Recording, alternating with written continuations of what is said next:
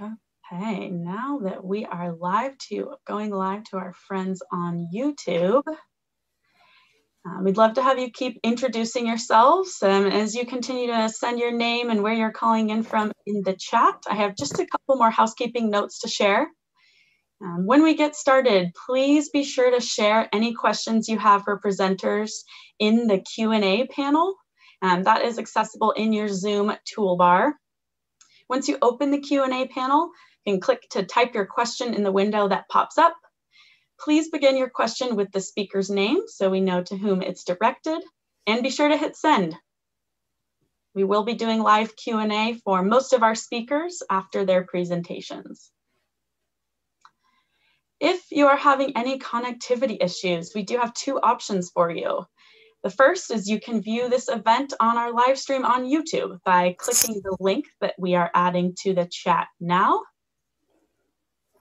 You are also welcome to call in from your phone for better audio by clicking the switch to phone audio and following the prompts to dial. That's available in the audio settings panel. Okay, and here is a brief overview of today's agenda. We will have some introductory remarks, followed by presentations, and concluding with a panel discussion with all presenters. We hope you can stay for the entire program, but if you do have to step away, we will be posting a full recording of the event on the event website, as well as our YouTube channel. As a reminder, today is day one of the Seattle Cell Science Symposium, and we will be focused on cell nucleus research today. We will be hosting a second half day of presentations tomorrow from 8:30 a.m. to noon Pacific time. We will also be hosting a question and answer session for 4 featured tools available on allencell.org. Tomorrow, a few Allen Institute for Cell Science researchers will be spotlighting these 4 tools and giving you a little introduction. So if you do have more questions, if you're a current user or a hopeful user, we highly encourage you to register for this separate Zoom meeting. You can visit alleninstitute.org/tools Q&A to register. That will be taking place from 12:15 to 1:15 tomorrow, Friday, December 18th, directly after day 2 of the symposium. And we will be sending the link to that periodically in the chat today. Great, and as we let more people in, again, that link to the live stream to YouTube is in the chat panel now. And here's just a recap of our day 1 agenda today for those of you just joining us.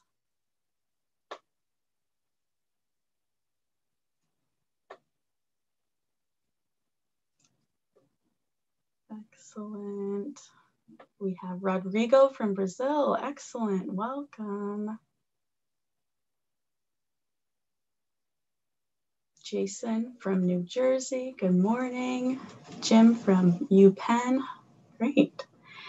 Well, now we've hit 8:30 a.m. Pacific time. I am going to introduce Deputy Director of the Allen Institute for Cell Science, Susan Rafalski. She'll be giving some opening remarks this morning to kick off the symposium. Welcome, Susan. Thank you, Megan. And welcome to everyone to our now virtual Seattle Cell Science Symposium. I'm Susan Rafalski, and I'm Deputy Director of the Allen Institute for Cell Science, and I am really happy to see all of you guys in the chat window. I can see so many familiar names, even people from all the way back from my undergraduate days, so this is really awesome, and from all over the world, so welcome. It's been a particularly challenging year, of course, and we are really thankful to be hosting our 5th annual Seattle Cell Science Symposium virtually, to highlight the exciting research throughout the cell biology community and to give you guys an update on what we've been doing at the Allen Institute for Cell Science. So I want to take a really quick moment and thank our symposium committee, our group of internal volunteers who spend countless hours organizing this program. So I'm going to give a shout out to a couple of those, our co-chairs, Melissa Hendershot and Julie Cass, and our committee members, Irina Müller, Jamie Sherman, Megan Whiting, and Callista Yan. We can all give them a round of applause, even though we can't all hear you. You can't all hear us. So I also really want to thank the teams across the Institute, both scientific and administrative, who've been incredibly flexible in working from home or have kept all of our things moving at the Institute as phase 1 and 2 employees during these ongoing modified and very strange work lives due to COVID-19. Team science has really been tested this year, and we're very grateful for everyone's contributions and keeping us moving and working towards our mission. So thank you to everyone. So as mentioned in a press release last Friday, we've announced some leadership changes within the Allen Institute for Cell Science.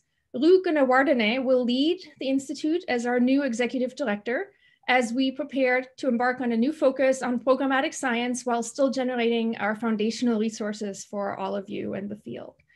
Rick Horowitz is not leaving. He will assume the role of the Institute's senior advisor. We're extraordinarily grateful for everything that Rick has done, his vision, his leadership in establishing and growing the Institute, and he will continue to be active as our advisor and in the Institute's dissemination and alliance efforts. Our symposium program this year looks a little bit different. We won't get to see each other in person or have our usual poster session, and I'm incredibly disappointed by that. But we have presentations from labs across the country, and we've asked teams at the Allen Institute for Cell Science to also share research updates and highlight our tools and resources over the next 2 days. So today, I'm especially excited.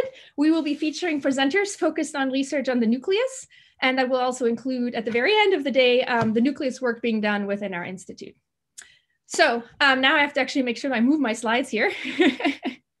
Before we get started with the full agenda, I just wanted to tell you a little bit more, once I can get control over the slides. There we go. Oops, too far. A little bit more about what we do at the Institute and how we do it. So we are a group of about 70 people all working together. It used to be under one roof. Now it's under many, many roofs. But we are all working together in one institute on institute-wide big projects as a team. Our values and approach are all about team science. We really work together from the ground up and do everything together in a way that we hope will empower our community of scientists and beyond. And we want everything that we do to be open and accessible and impactful. And we want to contribute to understanding the cell in ways that individual labs cannot, so we can all come together to solve the hard questions in cell biology. Let's see if everything's working now. Oops. So, at the Allen Institute for Cell Science, this is one of my favorite slides. We want to understand the cell. All of you guys do too. We want to work towards being able to just look at a cell and know what it is doing, what it did, and what it will do. We believe that this should be possible because of the such tight interplay between cell organization and function.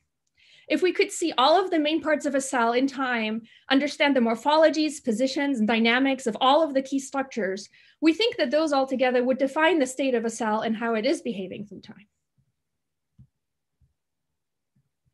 So we're really interested in some very basic science questions. They're written here, including how to define and categorize cells, create a meaningful and useful cell atlas. My personal favorite, which is what are the principles of cell organization? And then, of course, how those change as the cells transition between states. And our model system permits us to ask those questions of state change very naturally in the stem cell as it differentiates or with regard to regeneration, which of course also ties things back to understanding what happens in disease. Our approach is a holistic one, focused very much on this intermediate scale of cellular structures and wanting to watch them in live cells in 3D. So we try to take that holistic approach, and we do a lot of imaging, which is really our bread and butter, but we combine that with many other things.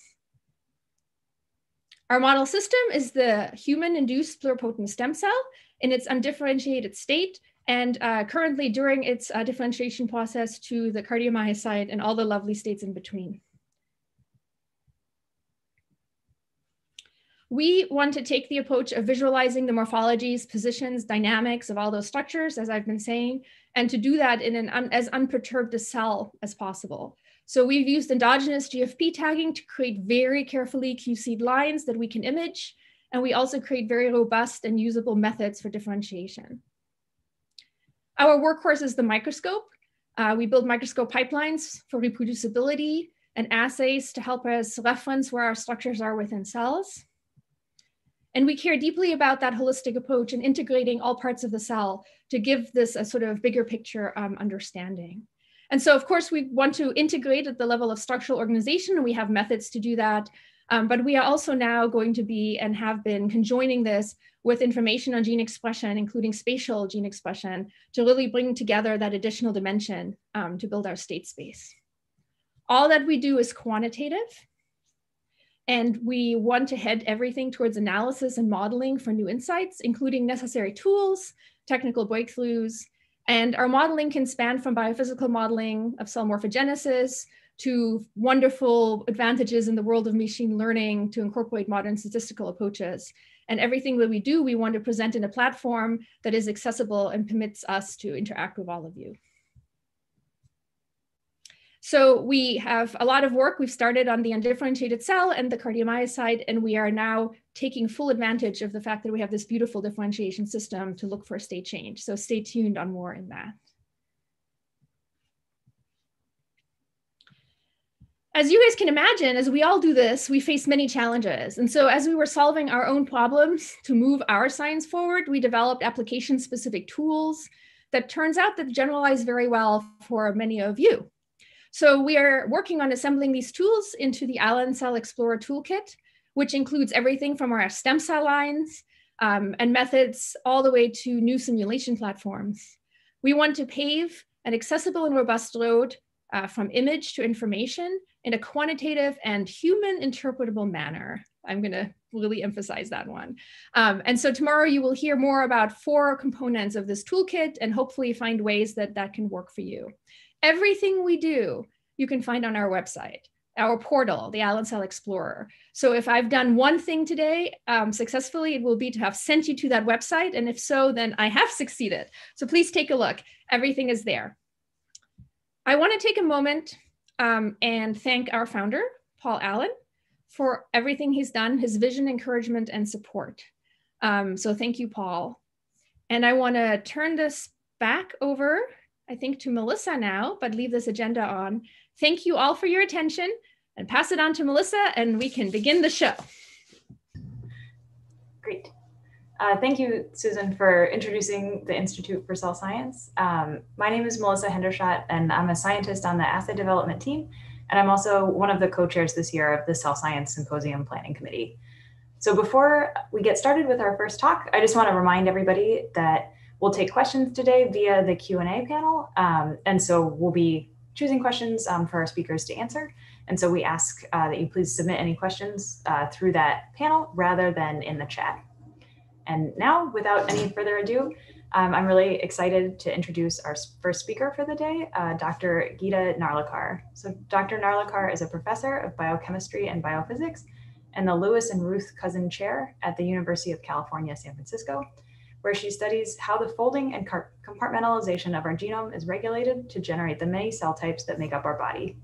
Her laboratory has pioneered the application of sophisticated biophysical approaches to study the mechanism of macromolecules that regulate genome organization. And today she'll be giving a talk about whether phase separation can explain heterochromatin functions. Gita, please take it away. Thank you, Melissa. Hopefully you can hear me. And I have remote, it looks like I have remote control of the screen. This is great.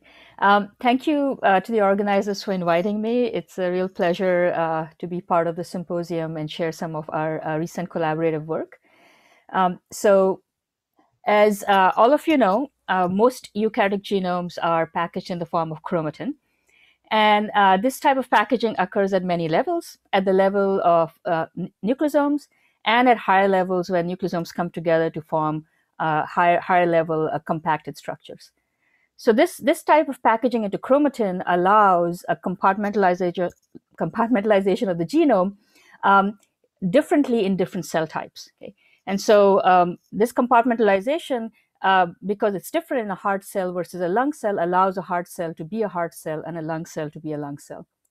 And so it allows different cell identities. Now, misfolding of the genome can conversely cause a cell to have an identity crisis, make a heart cell realize perhaps I'm not a heart cell, and lead to diseases such as cancer. And so we are interested in understanding the biophysical mechanisms that allow chromatin to be regulated in cells. And we study chromatin at two different levels, mechanisms that keep chromatin open. And open regions of chromatin are often called euchromatin. And these regions, genes are more often on. And mechanisms that keep chromatin closed. And these regions are often called heterochromatin, where the genome is inaccessible and genes in these regions are off. So this is a somewhat simplistic description of how chromatin compartmentalizes the genome, but it provides a context to ask questions from a very fundamental and biophysical level. And so what my lab is interested in is understanding the chromatin regulators that allow the genome to be packaged into on and off states. And today I'm going to share with you some of our recent work on understanding the biophysical mechanisms of heterochromatin, which is the compacted state of the genome that is less accessible. And I'll switch to a very classic description of heterochromatin. Shown here is a EM staining picture of a mammalian cell. And you can see that in the nucleus, the genome is organized into dark patches, which represent more compacted chromatin, and light patches, which represent more open chromatin. And again, the open chromatin is called euchromatin, and the compacted chromatin, or the dark patches, are called heterochromatin. Now, a very common type of heterochromatin is mediated by a protein called HP1, and that's the type of heterochromatin that my lab studies. This type of heterochromatin serves many different functions, and it is mediated at its heart by an interaction between the protein HP1 and chromatin that's methylated on histone H3 lysine 9 in a very specific position. So this complex between the HP1 protein shown in blue and chromatin that's methylated is thought to serve all of these different functions in a cell. So heterochromatin mediated by HP1 can repress transcription, it can repress recombination, it can enable proper chromosome segregation, and it can confer rigidity to the whole nucleus. And so it is kind of cool to imagine how this seemingly simple platform can enable such diverse functions in a cell that span across multiple scales, from the scale of repressing a single gene to the scale of conferring rigidity to the whole nucleus. And again, I want to emphasize that this work is based on the work of many folks in the field who have come before us. So an overarching question that my lab is interested in asking is, how does HP1 mediated heterochromatin serve so many different roles? And as we address this question, we also keep in mind some of the paradoxical biophysical behaviors that HP1 mediated heterochromatin shows in cells. And we believe that understanding these kinds of seemingly paradoxical behaviors might give us insight into how this type of heterochromatin actually functions and what are the underlying biophysical mechanisms. So here is one example of a seemingly paradoxical behavior of HP1 heterochromatin. So on the one hand, heterochromatin mediated by HP1 and its friends can form stable territories that are stable over hours and sometimes days in terms of nuclear position. Okay, so this territory will remain in its place for several hours, if not days. Okay. But on the other hand, if you do FRAP experiments with labeled HP1 proteins, as shown by these experiments done a while ago by the Mistelli and Kiosis labs, if you FRAP fluorescently labeled HP1, it recovers within seconds. Okay. So HP1 proteins that are maintaining these stable structures come on and off on the order of seconds. Okay. And so one of the fundamental questions that we're interested in understanding is, how do molecules that come on and off on the order of seconds maintain structures that are stable on the order of hours, if not days? Okay. And to get at these kinds of questions, again, we try to understand what are the biophysical mechanisms underlying these properties of heterochromatin. Now, before I describe what we've learned most recently in our prior work, let me give you a proper introduction to the HP1 protein. Okay.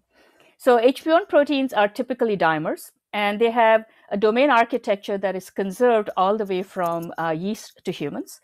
So you have two folded domains, a chromodomain shown here that binds the methylated tail of histones, a chromoshadow domain shown here that forms a dimerization interface and allows the protein to be a dimer, and three unstructured regions, a hinge that is positively charged and binds both DNA and RNA, and an N-terminal extension and a C-terminal extension. Now, we've been studying this protein for a while, and we've learned a few things. For the sake of time, I'm going to summarize a lot of what we have learned in the next slide. What we've learned over the last several years is that HPV1 proteins can oligomerize. They can oligomerize across chromatin. And this oligomerization allows these proteins to do two things simultaneously: to compact the chromatin and to form phase-separated droplets within which this compacted chromatin is organized. And so this kind of behavior of HPV1 proteins has given us a new perspective to ask old questions. So our old questions remain: how does heterochromatin serve so many functions? But we can now ask those same questions from the perspective of the phase separation behavior of HPV1 proteins.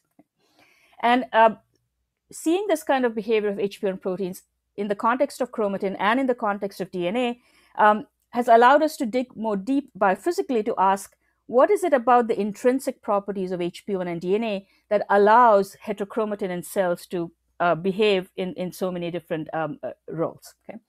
And so today what I'm going to share with you is work by an extremely talented graduate student, Madeline Keenan, who as of this month is graduating. And this work is a close and complete collaboration with the work of my colleague, Cy Redding. So Madeline is a joint graduate student between my lab and Cy Redding's lab. So what Madeline wanted to ask was, can we understand the new mesoscale properties that are enabled by phase separation of HPV1 in a test tube? And by understanding these new mesoscale properties, can we go back to the biology and begin to tease apart how HPV1 proteins enable these diverse functions? And to do so, she did a bunch of experiments. I'm going to only share a subset of the experiments she did as part of her thesis today. So the subset of experiments I'm going to share with you have to do with her using HPV1 proteins and a defined piece of DNA as a model system for making HPV1 DNA territories in a test tube. So again, a very simple system with the goal of uncovering the intrinsic biophysical properties of these molecules. Okay? So really go to the core of their biophysical behaviors. Okay, so here's what she asked. She said, if I take HPV1 proteins, and she's using a major HPV1 protein in humans, HPV1 alpha, mix it with DNA and form these droplets, can I treat these droplets as in vitro reconstituted genomic territories and study their properties and learn something about what happens in a cell? Okay? And again, an overarching question that she was asking is this one here: how does dynamic HPV1 binding result in stable and regulatable genome organization? Okay, so here's the first experiment she did that I'll share today. She said, if I make two types of genomic territories in a test tube, which have differently labeled HPV1 proteins. So one territory made from green droplets, which have green HPV1. So you have green HPV1, unlabeled DNA, green droplets. Red HPV1, which is labeled with a red fluorescent dye, unlabeled DNA, and red droplets. Okay, so the droplets are identical except for the label on the HPV1 protein. Okay, and she asked, what happens when I mix these two preformed droplets, which you can again think of as, model genomic territories in a test tube?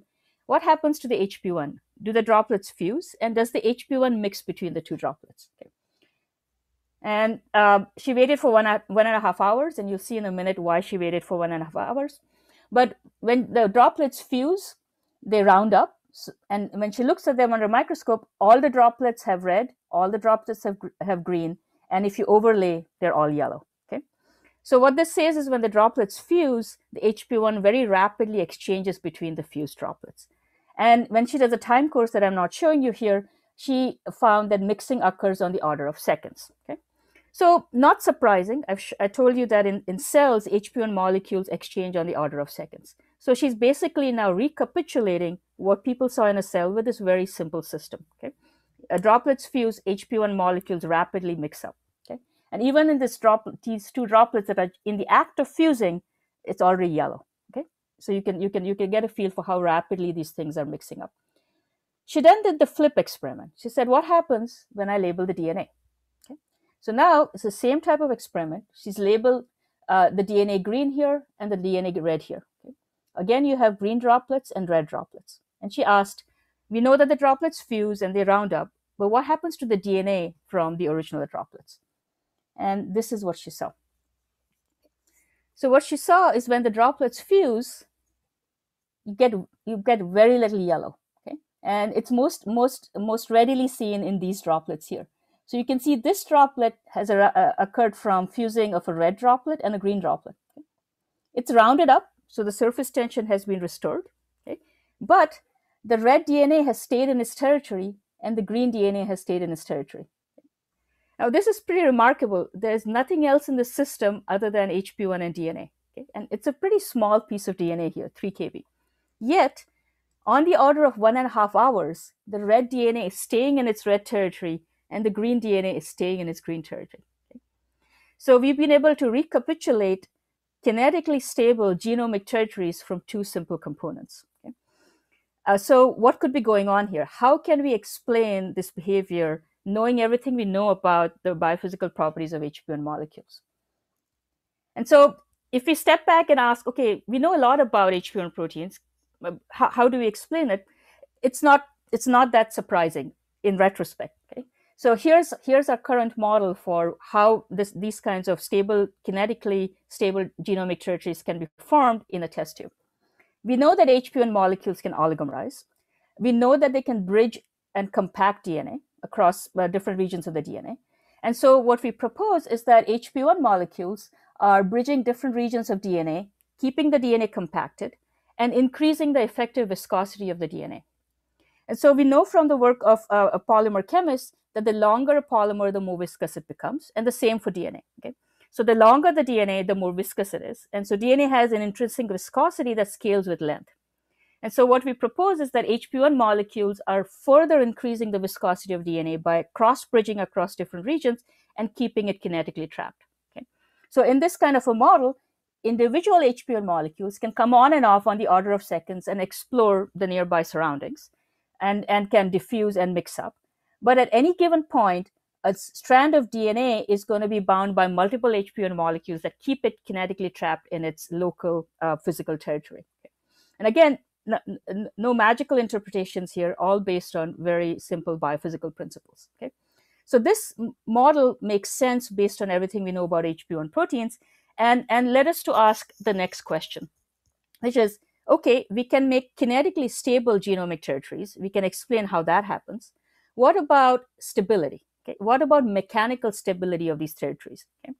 And to get at that question, Madeline teamed up with a former postdoc in the lab, Lucy Brennan, and with help from Roman Renger in Stefan Grill's lab, they carried out an optical trap experiment to ask how mechanically stable are these HP1 DNA phases. Okay? So this premise is very simple. They took a long piece of DNA, in this case from lambda DNA, a long piece of lambda DNA, attached it on either end to a polystyrene bead, which was held in an optical trap. And the idea was that you could dip this long piece of DNA in a trough of HP1 that's fluorescently labeled, shown here in purple.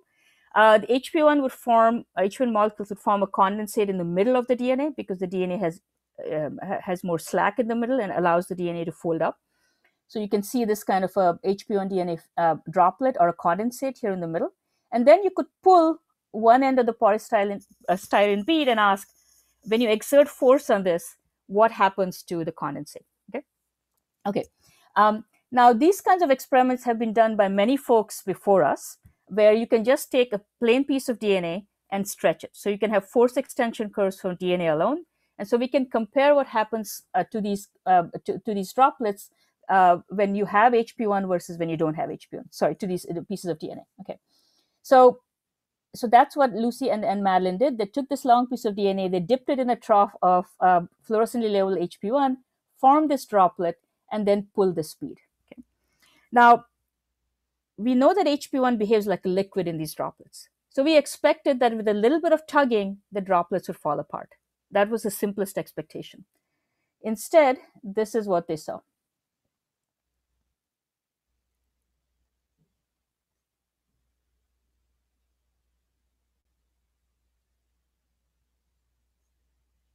Okay. You can pull, and the droplets don't fall apart. Okay. So, and this goes for 10 successive pulls and the droplets don't fall apart. Okay. So this was pretty surprising.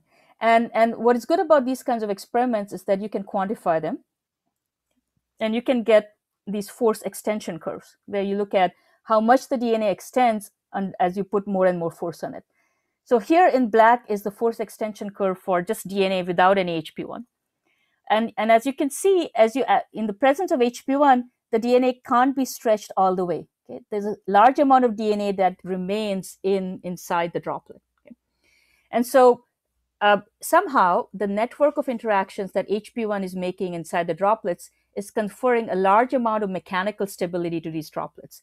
And these droplets can withstand up to 40 piconewtons of force. Okay? So how do we think of 40 piconewtons of force? Well, a good comparison is to compare it to the stall force for RNA polymerase. Work from several folks has shown that RNA polymerases stall at forces 20 piconewtons or less. These structures can be stable up to 40 piconewtons. So structures generated by HP1 proteins can, in principle, resist the mechanical brute force action of motors like RNA polymerase. Okay? That's the level of mechanical stability you can get from these. So this was pretty cool to see that you can get high levels of mechanical stability. But that then raised another question, and this is the last experimental result I'll share with you, which is if these phases are so stable, how are these phases regulated? How are they regulated during replication and differentiation? Okay? When heterochromatin has to come apart and become open. And so here's where Madeline asked, what about the other HP1 paralogs in humans? Okay? So everything I've shown you so far is with HP1 alpha, which is one of the main HP1 paralogs in humans that is part of heterochromatin, and that phase separates with DNA and chromatin. She asked, what happens when I use another HP1 paralog, HP1 beta, that is also known to regulate heterochromatin? Now, what's interesting about HP1 beta is that it does not form droplets of DNA, and it does not compact DNA. It does not compact DNA into phase-separated droplets. So she asked, what happens if I add in HP1 beta into droplets formed between HP1 alpha and DNA? Okay, so shown here are droplets with HP1 alpha and DNA and increasing concentrations of HP1 beta. So HP1 beta dissolves the droplets formed by HP1 alpha. And what I'm not showing you are the time courses for these experiments. The dissolution happens on the order of seconds. Okay? And so even though these droplets or phases are very stable mechanically, kinetically, they can be dissolved very rapidly by competition. And our model is that HP1 beta might act as a poison by heterodimerizing with HP1 alpha. Okay. So to conclude, coming back to the original questions, which are, can the intrinsic biophysical properties of HP1 and its interaction with DNA explain its wide range of properties in a cell? We think we can. We think we are on a track to understanding at a very fundamental level how heterochromatin serves its diverse roles. Okay? And so we think this, at its heart, relies on oligomerization and rapid on-off dynamics of HP1 alpha and its ability to phase separate in the presence of DNA and chromatin. And so to conclude, we think that we can explain how HP1 molecules form DNA compartments that inhibit mixing of DNA but allow mixing of HP1. And this kind of occlusion of DNA may enable repression of transcription and recombination, which is one major property of heterochromatin. I've shown you that compacted DNA formed by HP1 interactions is highly resistant to biologically relevant forces. And so this may begin to explain how heterochromatin confers mechanical rigidity to the nuclear periphery and at the centromere. And at the same time, because HP1 molecules come on and off on the order of seconds, it allows heterochromatin the ability to be rapidly dissolved by competition. Okay? And so the combination of the biophysical properties of HP1 molecules allow heterochromatin to have these unusual and biologically meaningful properties. And I want to end by saying that what I've shown you is just one example of a genome organizing protein. But the properties of HP1 alpha DNA phases can help conceptualize mechanisms of genome compartmentalization by other genome packaging proteins. Okay, so this is just the beginning. I want to end by thanking all of you for coming to the symposium. I want to give a big shout out to Madeline Keenan for really spearheading the experiments I described to you today. Big shout out to my colleague and collaborator, Cy Redding. shout out to Adam Larson, who got us into the phase separation field in the first place by discovering these properties for HP1 proteins, and to Serena Sanoli, who helped us understand how HP1 proteins could actually deform chromatin to allow it to form phases, and my funding. Thank you. Thank you so much, Geeta. That was awesome. That was really fun. We have a few questions that have come in the Q&A. So I think I'll just start from the top. One question that we had was, how do you predict the behavior of the droplets would change if chromatinized DNA was used instead of naked DNA? That's a great question. We are working on it. So I'll try to summarize. So a lot has to do with how viscosity scales with length. So when you take the same piece of DNA and you chromatinize it, now the length gets shorter because you're wrapping up a large fraction of the DNA in chromatin.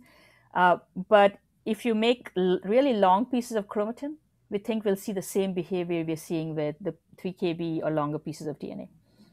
So we think chromatin with HP1 is going to give us very similar behaviors because HP1 will have additional interactions with chromatin through the histone tails as well. So, but those are ongoing, but it's a great question. Cool. We had another question from Emily Hatch about whether the HP1 alpha binding strength changes under force. Great question. So those are ongoing. What I did not point out because of time is some of you may have noticed that after every pull, the subsequent pull, it was even harder to extend the DNA. And so what Cy Reddingfields and Stefan Grill think are that when you pull it slightly, you're destabilizing HP1 DNA interactions and allowing them to resettle and equilibrate to a more stable position. So we do think that tugging it and letting it go allows it to equilibrate to a more stable position and increase the mechanical stability. So yes, we think it does affect affinity and off rates. Cool. And then I think we'll do one more question. We had a question wondering about what kinds of factors would regulate droplet size. That's a great question. A lot of different factors could regulate droplet size. So let me add one more feature to that: droplet size and shape. So what I didn't show you is that if you take really long pieces of DNA, like the lambda DNA, the droplets are no longer round. And that's because of the viscosity of the DNA. It takes a long time for the droplets to become round.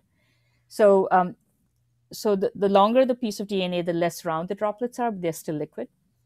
But in terms of size, we think there's a variety of factors. We think it's both the length of the DNA and the affinity of the HP1 with DNA and the ability of HP1 to oligomerize. So the oligomerization strength, the direct interaction with DNA, and the length of the DNA are all going to contribute to the size. Cool. That's awesome. There are a bunch more questions that have come in through the chat. And so if you're willing to type answers into people, that would be great. We can kind of continue the discussion. Sure. And then I think we will introduce our next presenter, who is Dr. Alexandra Zadovska.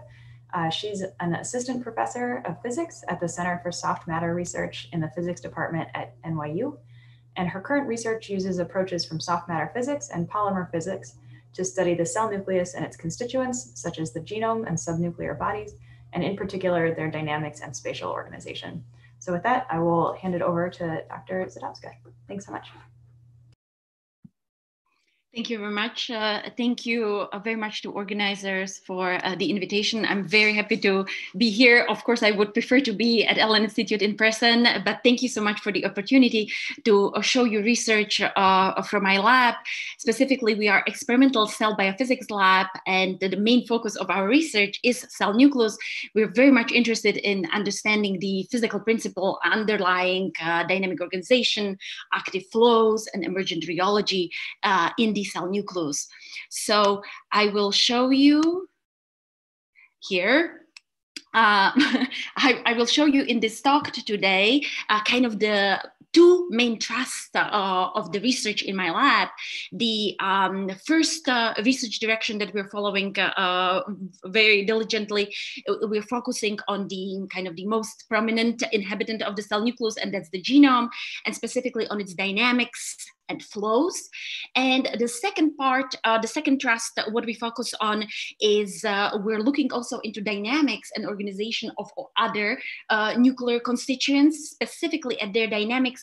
As I will show you in this talk, dynamics is enormously informative about the physics of the system. So it can reveal you material properties of that specific constituent, as well as its local environment, what in physics we refer to as rheology. So let me start briefly with the first part. So with respect to genome, so I think I'm preaching to the choir. So everyone knows that the genome is enormously organized inside of the cell nucleus, right? So past 2 decades have taught us, thanks to fluorescent in situ hybridization approaches, as well as chromosome conformation capture techniques, we have obtained this beautiful detailed picture of how genome is folded inside of the nucleus. Especially, right, high-C techniques have provided us presently 1 kilobase per resolution picture of the folded genome in the nucleus, from loops to topologically associated domains to A and B compartments to chromosome territories. So although we have this enormous detail, one thing that we have to consider, these pictures are static. So how do we reconcile this detailed static picture of the folding of the genome with this picture, what I'm showing you here, what is a live cell nucleus from a human cell with fluorescently labeled genome? You see clearly the genome is dynamic. There's a lot of motions, a lot of jiggles and wiggles. So how do we connect that? So this is something that we've been in my lab looking at the great detail in. Actually originally, so years ago when I entered the lab, right, this field, the traditional approach to study genome dynamics would be to fluorescently label the protein of your interest and do single particle tracking. So as a physicist, I wanted to kind of, to obtain a continuous picture of motion across the entire nucleus. And as postdoc with Tim Mitchison and Dave Waits, I have developed this method displacement correlation spectroscopy that uses fluorescently labeled histones across the entire nucleus at the same time, and allows you to obtain actually maps across the entire nucleus, the maps of genomic motions. So we can do that in spectroscopy like way, meaning we obtain actually maps of motions, of displacements of genome at different time scales. As you can see here in these two movies, here on the left is a short time scale, 250 milliseconds, here at long time scales on the right, over several seconds. So what you can see clearly in these movies that the motion is different if you look at short times or long times. And the discovery that we made here was specifically this existence of the coherent motion at large length scale. So the arrows of this displacement that you are looking here at are colored by their direction. So you see at longer times there are regions of genome that actually move together. So large patches of genome move coherently together. So we can, of course, so here, when I draw outlines of these regions at one snapshot at a time, you can see they're rather large. You can see the scale bar here. We can also extract using spatial autocorrelation functions. We can extract the size of these coherent regions and see that genome indeed exhibits coherent motions on micrometer scale. So of course, the first question that came to mind with the picture that I showed you a couple of slides ago, are we looking actually at motion of chromosome territories? So here I go very quickly through one beautiful experiment where we, in addition to our histones from which we obtain our maps, we stain also chromosome territories and obtain actually their outlines, their boundaries. So we analyze now the boundaries of our coherent regions with how well do they overlap, or do they overlap with the boundaries of chromosome territories. And what you see here from this in this cartoon, it's basically here you would have a purple and a green chromosome territories, and you see the red arrows would correspond to one coherent region. It clearly spans across beyond chromosome territory, so it spans across 2 or more neighboring territories, such a region. So we saw clearly that this is not a functional unit of the motion, so we have to look at the dynamics at a more mechanistic way. So we first have tested, are these motions active or passive, right? So we have performed analysis of chromatin dynamics upon ATP depletion. From our measurements, we can look at average displacements as a function of time, and you see that the active chromatin dynamics, it's much higher than upon ATP depletion, so in its passive state, and the active dynamics is subdiffusive at the studied timescales. Moreover, we have a spatial information where our displacements are, so we can actually compute also the contributions of activities from this type of data at different length scales, and we find that it's the large wavelengths that are actually dominated mostly by the activity. Specifically, together with our collaborators, Shura Grossberg, Yitzhak Rabin, and Robin Brunsma, we have developed a continuum theory based on hydrodynamic treatment, so on the presence of the nucleoplasm and the polymer solution in the nucleus, that predicted and that has shown us that a type of activity that can lead to such large-scale motions must be or should be in a form of so-called force dipoles. What is a force dipole? So here you see my chromatin fiber. Those would be nuclear enzymes, and these green arrows correspond to the forces that they exhibit. And a force dipole is basically a pair of forces of equally large magnitude but opposite direction. So we have further expanded beyond the continuum theory, building a numerical model together with Mike Shelley and David Santian, where we have now built computational simulation for the chromatin fiber with such activity in form of these dipoles acting on it. And the result of our simulations here, you can see here right for yourself, is that you need a very specific type of this dipolar activity, and those are so-called extensile force dipoles, meaning outward pointing forces. So it's the nuclear enzymes that do have these outward pointing forces that actually can lead and are able to lead to these large-scale genomic motions, and that, however, in the presence of nucleoplasm, so they do have to interact hydrodynamically, or in other words, via fluid present, right? So this arrangement would not exist if the hydrodynamics or if the interactions between these would not be present. So that was, once we learned about these large-scale motions, we started to zoom in back into the detail of these motions. So where does it come from? So what is a contribution of such activity on a single gene level? So to do so to kind of to zoom in and look at the function of these force dipoles locally, we started to focus on activity of single genes. And specifically for this work, former graduate student in my lab, Tang-Yi Chu, who recently graduated, has implemented a CRISPR-Cas9 system to visualize genes such as IL-6 and MUC4 that we can follow in real time their motion.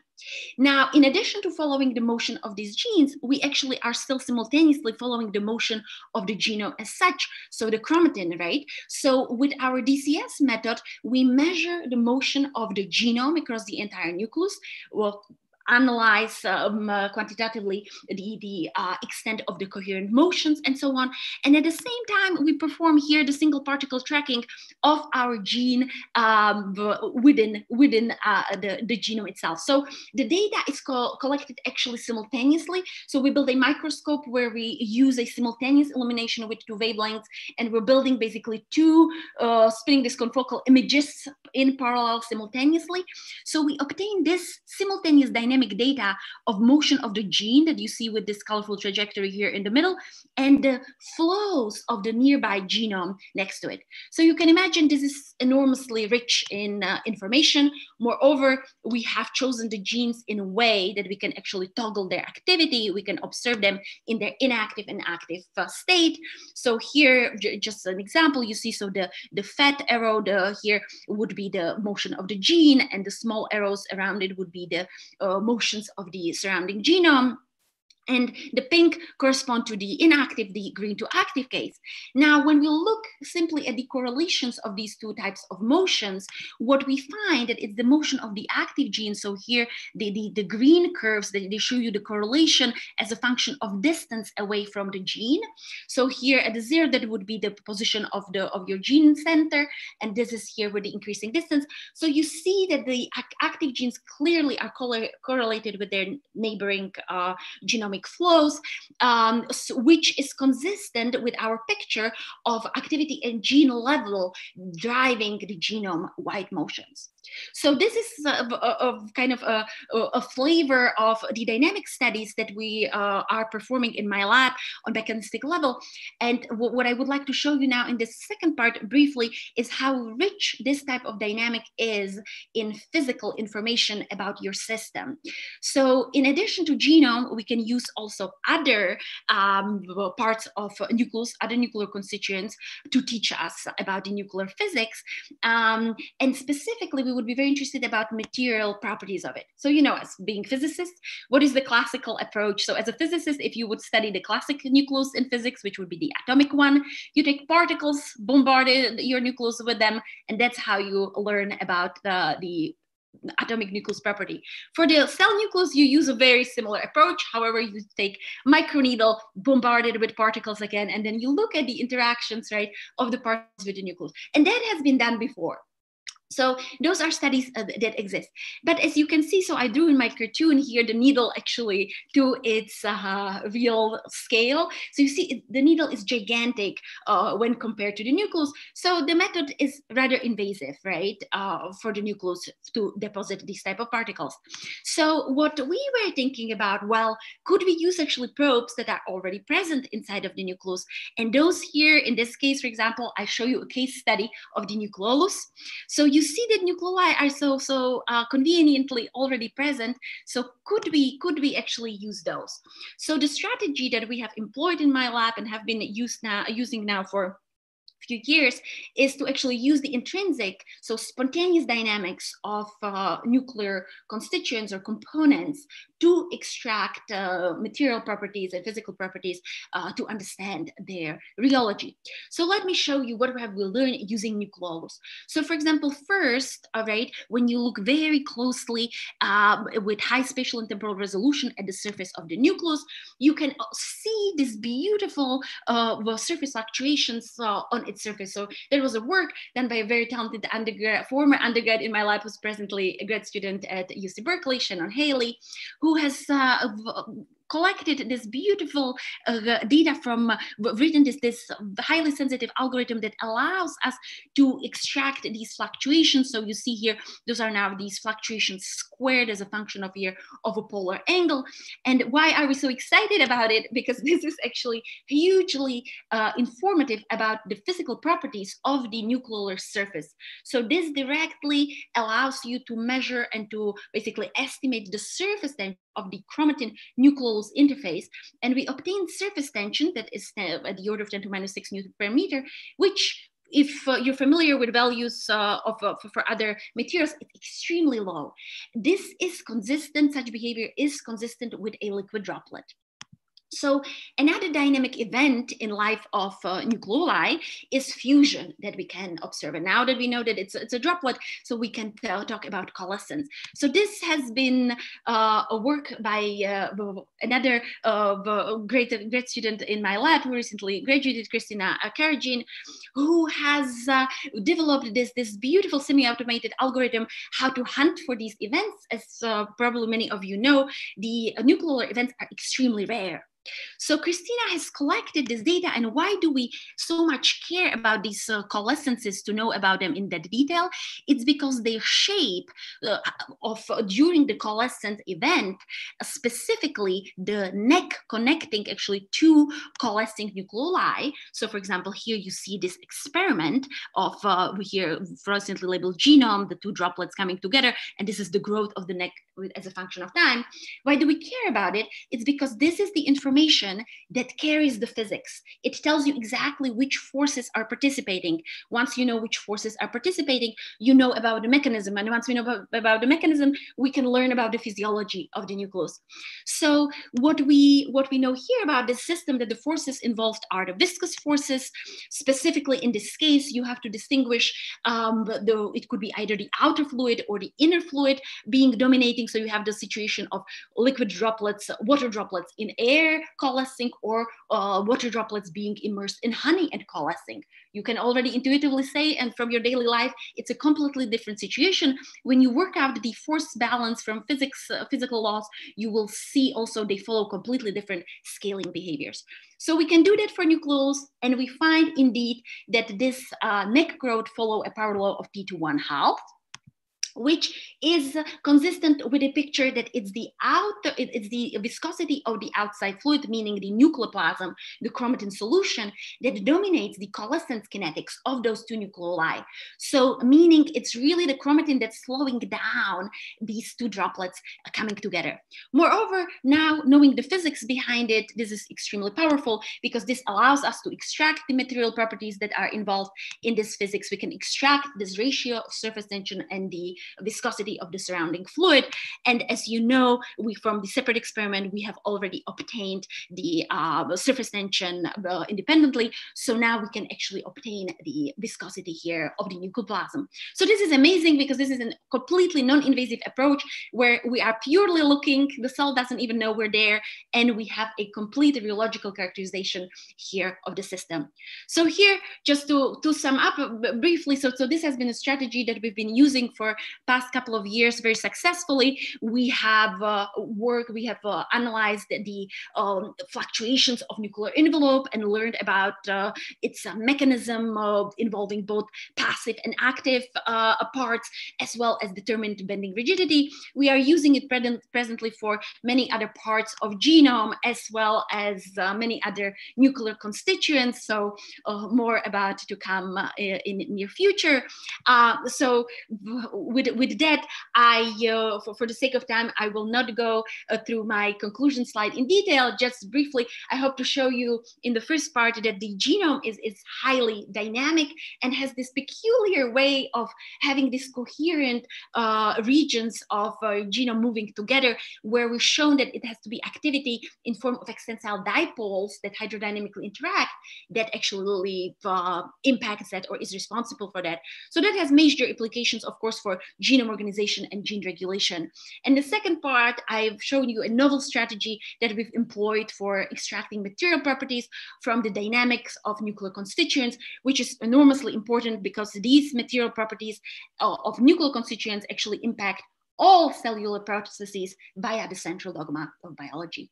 And on this note, I would like to here thank my team. So I've been very fortunate to nucleate a very dynamic and enthusiastic team of chromatin aficionados. So it's been a lot of fun. This is how our life used to look like. This is how it looks these days, but I guess that's the reality for all of us. And in addition to past and current members of my lab, I would like to thank my collaborators and funding resources for supporting us, and of course you for your attention, and I'd be happy to answer any questions you guys might have. Yay. Thank you so much. That was a great talk. We have time, I think, for one quick question before we move on to our next speaker. We had a question come in through the Q&A about whether the CRISPR-Cas9 impacts the motion of the gene that you're looking at. whether the CRISPR-Cas9, that's a very good question, as of course we cannot see the motion of the genome of just that specific gene when it's not visualized, right? So that is a very good point. However, what we can do, we can measure basically the genome motion with and without it. And so what we have, so what our control kind of is the large scale, so our DCS characterization of the motion at all length scales and time scales, and there we do not see any changes in the genome, basically dynamic profile, so to say, at various length scales and of time scales. So in that we presume not, but strictly speaking, of course, if we don't light it up with the CRISPR, that very specific one, then we do not see its position. We're presently trying actually to find a trick around it indirectly, but everything suggests that it should not have any impact. Cool, thanks so much. I think just in the interest of time, we will move on to our next speaker, but just a reminder, we are happy to keep having questions come in into the Q&A, and we can answer those questions kind of as part of the discussion as we continue as well. Excellent. So our next speaker is Dr. Arjun Raj, and he is currently a professor of bioengineering and a professor of genetics at the University of Pennsylvania. And his research focus is on developing experimental techniques for making highly quantitative measurements in single cells and models for linking those measurements to cellular function, with the ultimate goal of achieving a quantitative understanding of the molecular underpinnings of cellular behavior. We're really excited to have him as a speaker today. And with that, I will hand it over to him. Yeah, thank you very much. And thank you very much for the invitation to speak. It's been a really exciting morning. And I'm excited to tell you about some work that we've been doing on the spatial distribution of pre-mRNAs and really kind of like where does splicing occur within the nucleus. And I think we've learned a couple interesting things. So, and I really want to highlight, this is the work of a really talented scientist, Ali Cote, who just graduated from my lab not too long ago. So. Okay, so just a quick reminder as to what splicing is. So genes are a lot longer than RNA. The gene gets transcribed into this long strand of RNA, which then gets cut up into bits. And some of the bits get put together, the exons that get put together into the mature mRNA, and the introns get cut out and go somewhere. And so, and they get degraded. So that's basically what splicing is about.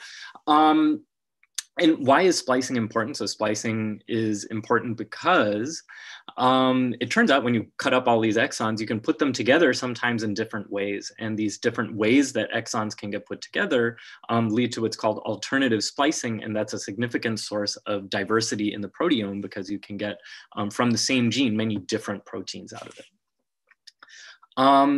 So people have been studying splicing for a long time, as you probably well know. And people really know a lot about the biochemistry of splicing. So they know where, these different factors bind to the different ends. There's donor and acceptor and nucleophilic attack and lariat formation. I mean, people really know a lot about the biochemistry of splicing.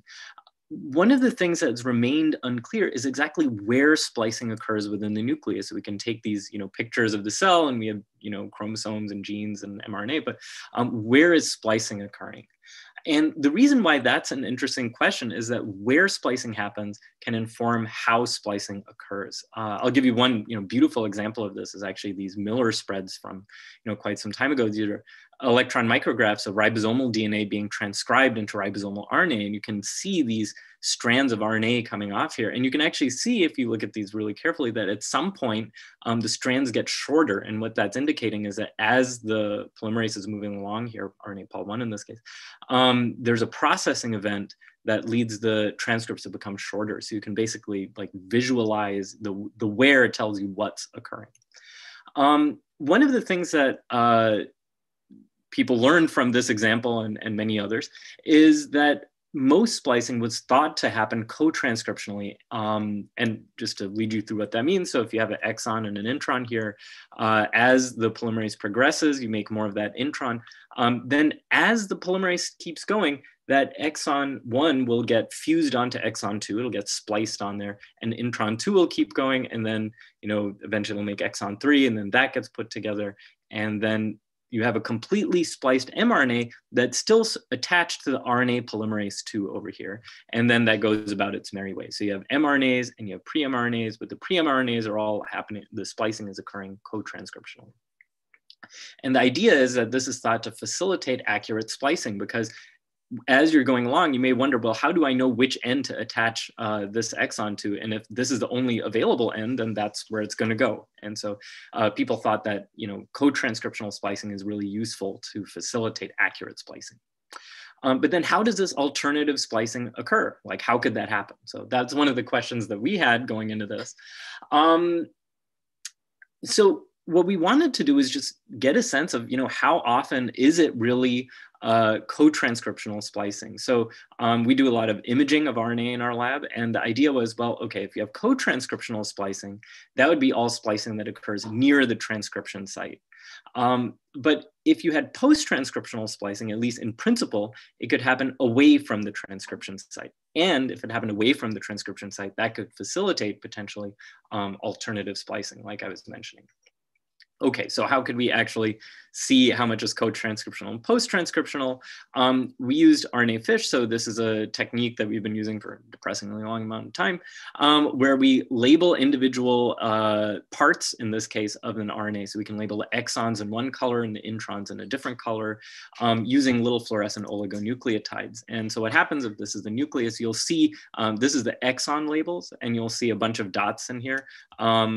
Each of these little dots out here is a single RNA, and then you'll see a whole pileup of RNA. That's really the transcription site, so that's really the genetic locus. You can computationally identify these spots, and what you can do is at the same time in another color, take pictures of the introns. You can then computationally identify those, and you can co-localize them. And what you end up with is, are these pictures where you can see, well, some of these are spliced mRNA because they only have exons. Some are unspliced pre-RNA, and some are transcription sites. And the unspliced ones you can detect because they have both colors on them.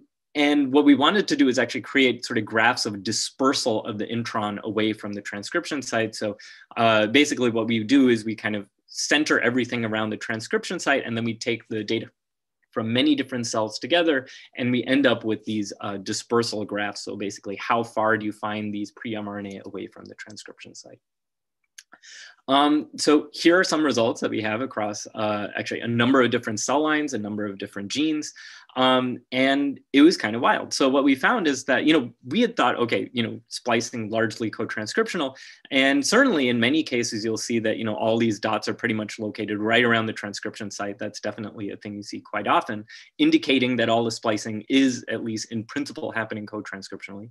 But we found that for basically every gene, at least one of its introns showed pretty significant post-transcriptional splicing. And we know it's post-transcriptional because these the pre-mRNA is away from the site of transcription. And it's really remarkable. Some will be really tight. Some will have these pre-mRNAs like all around the transcription site.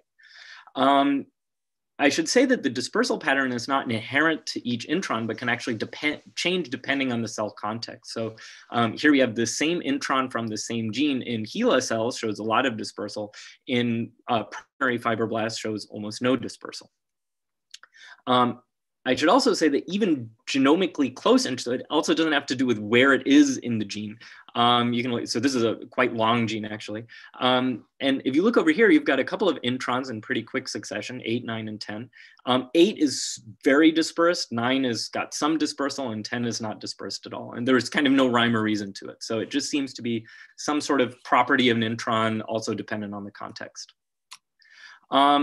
Okay, so what's going on with the introns that don't show dispersal? Like those must be co-transcriptionally occurring, right?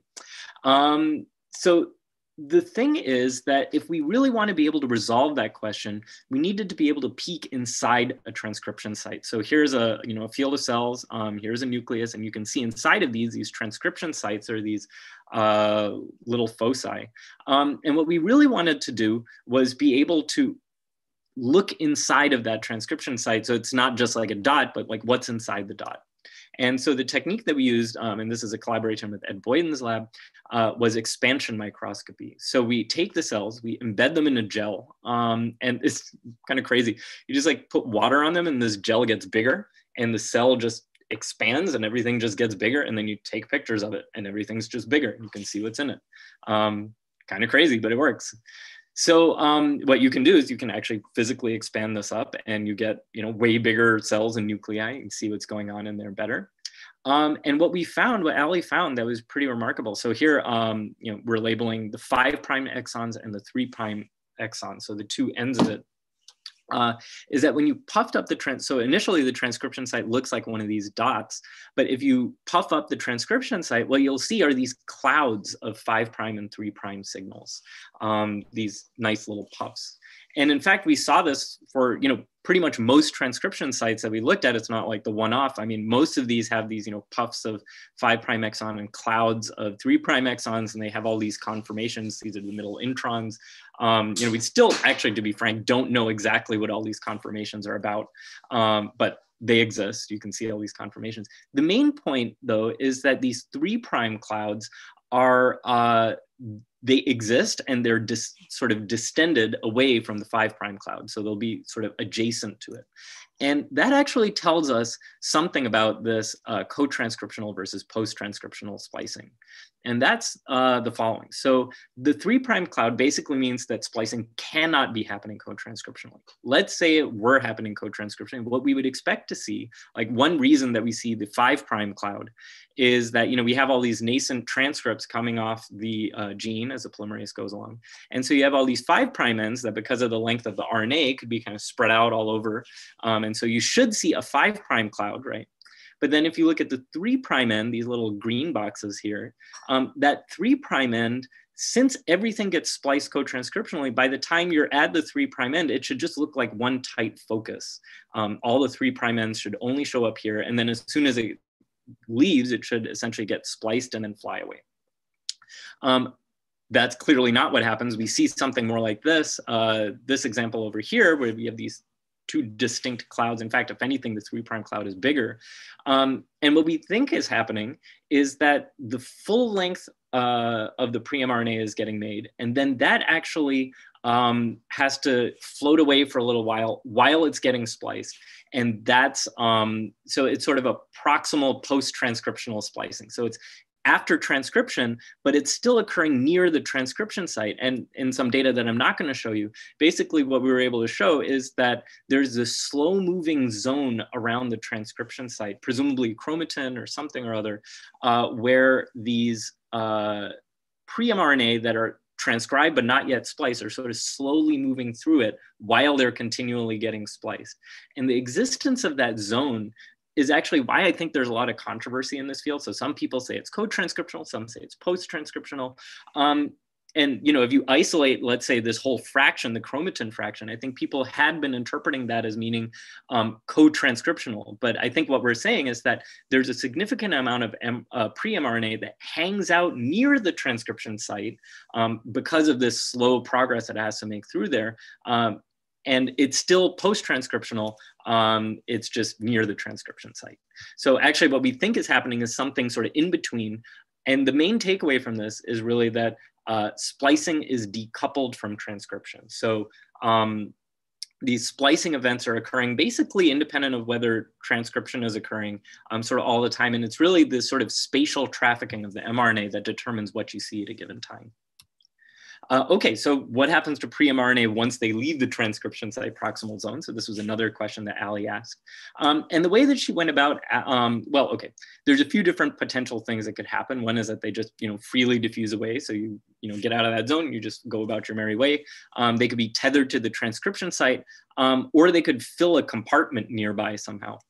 So anyway, these were some ideas, things that might happen.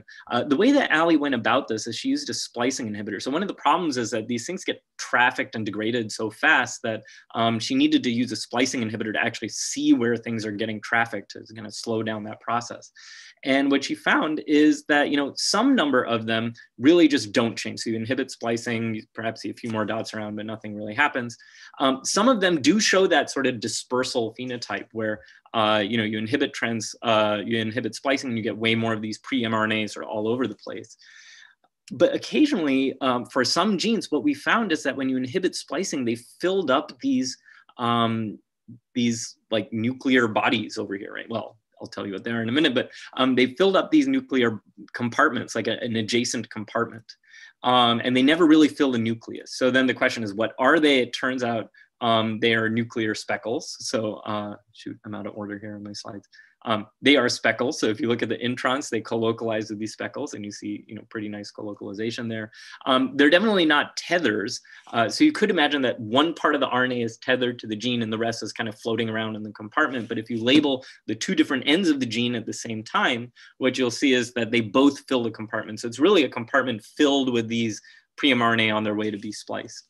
And what's interesting also, so one gene's introns, all of their introns will basically fill the same speckles, but different genes can sort of fill different speckles. So that, and she's also done this without splicing inhibitors, showing that the gene itself will sort of traffic to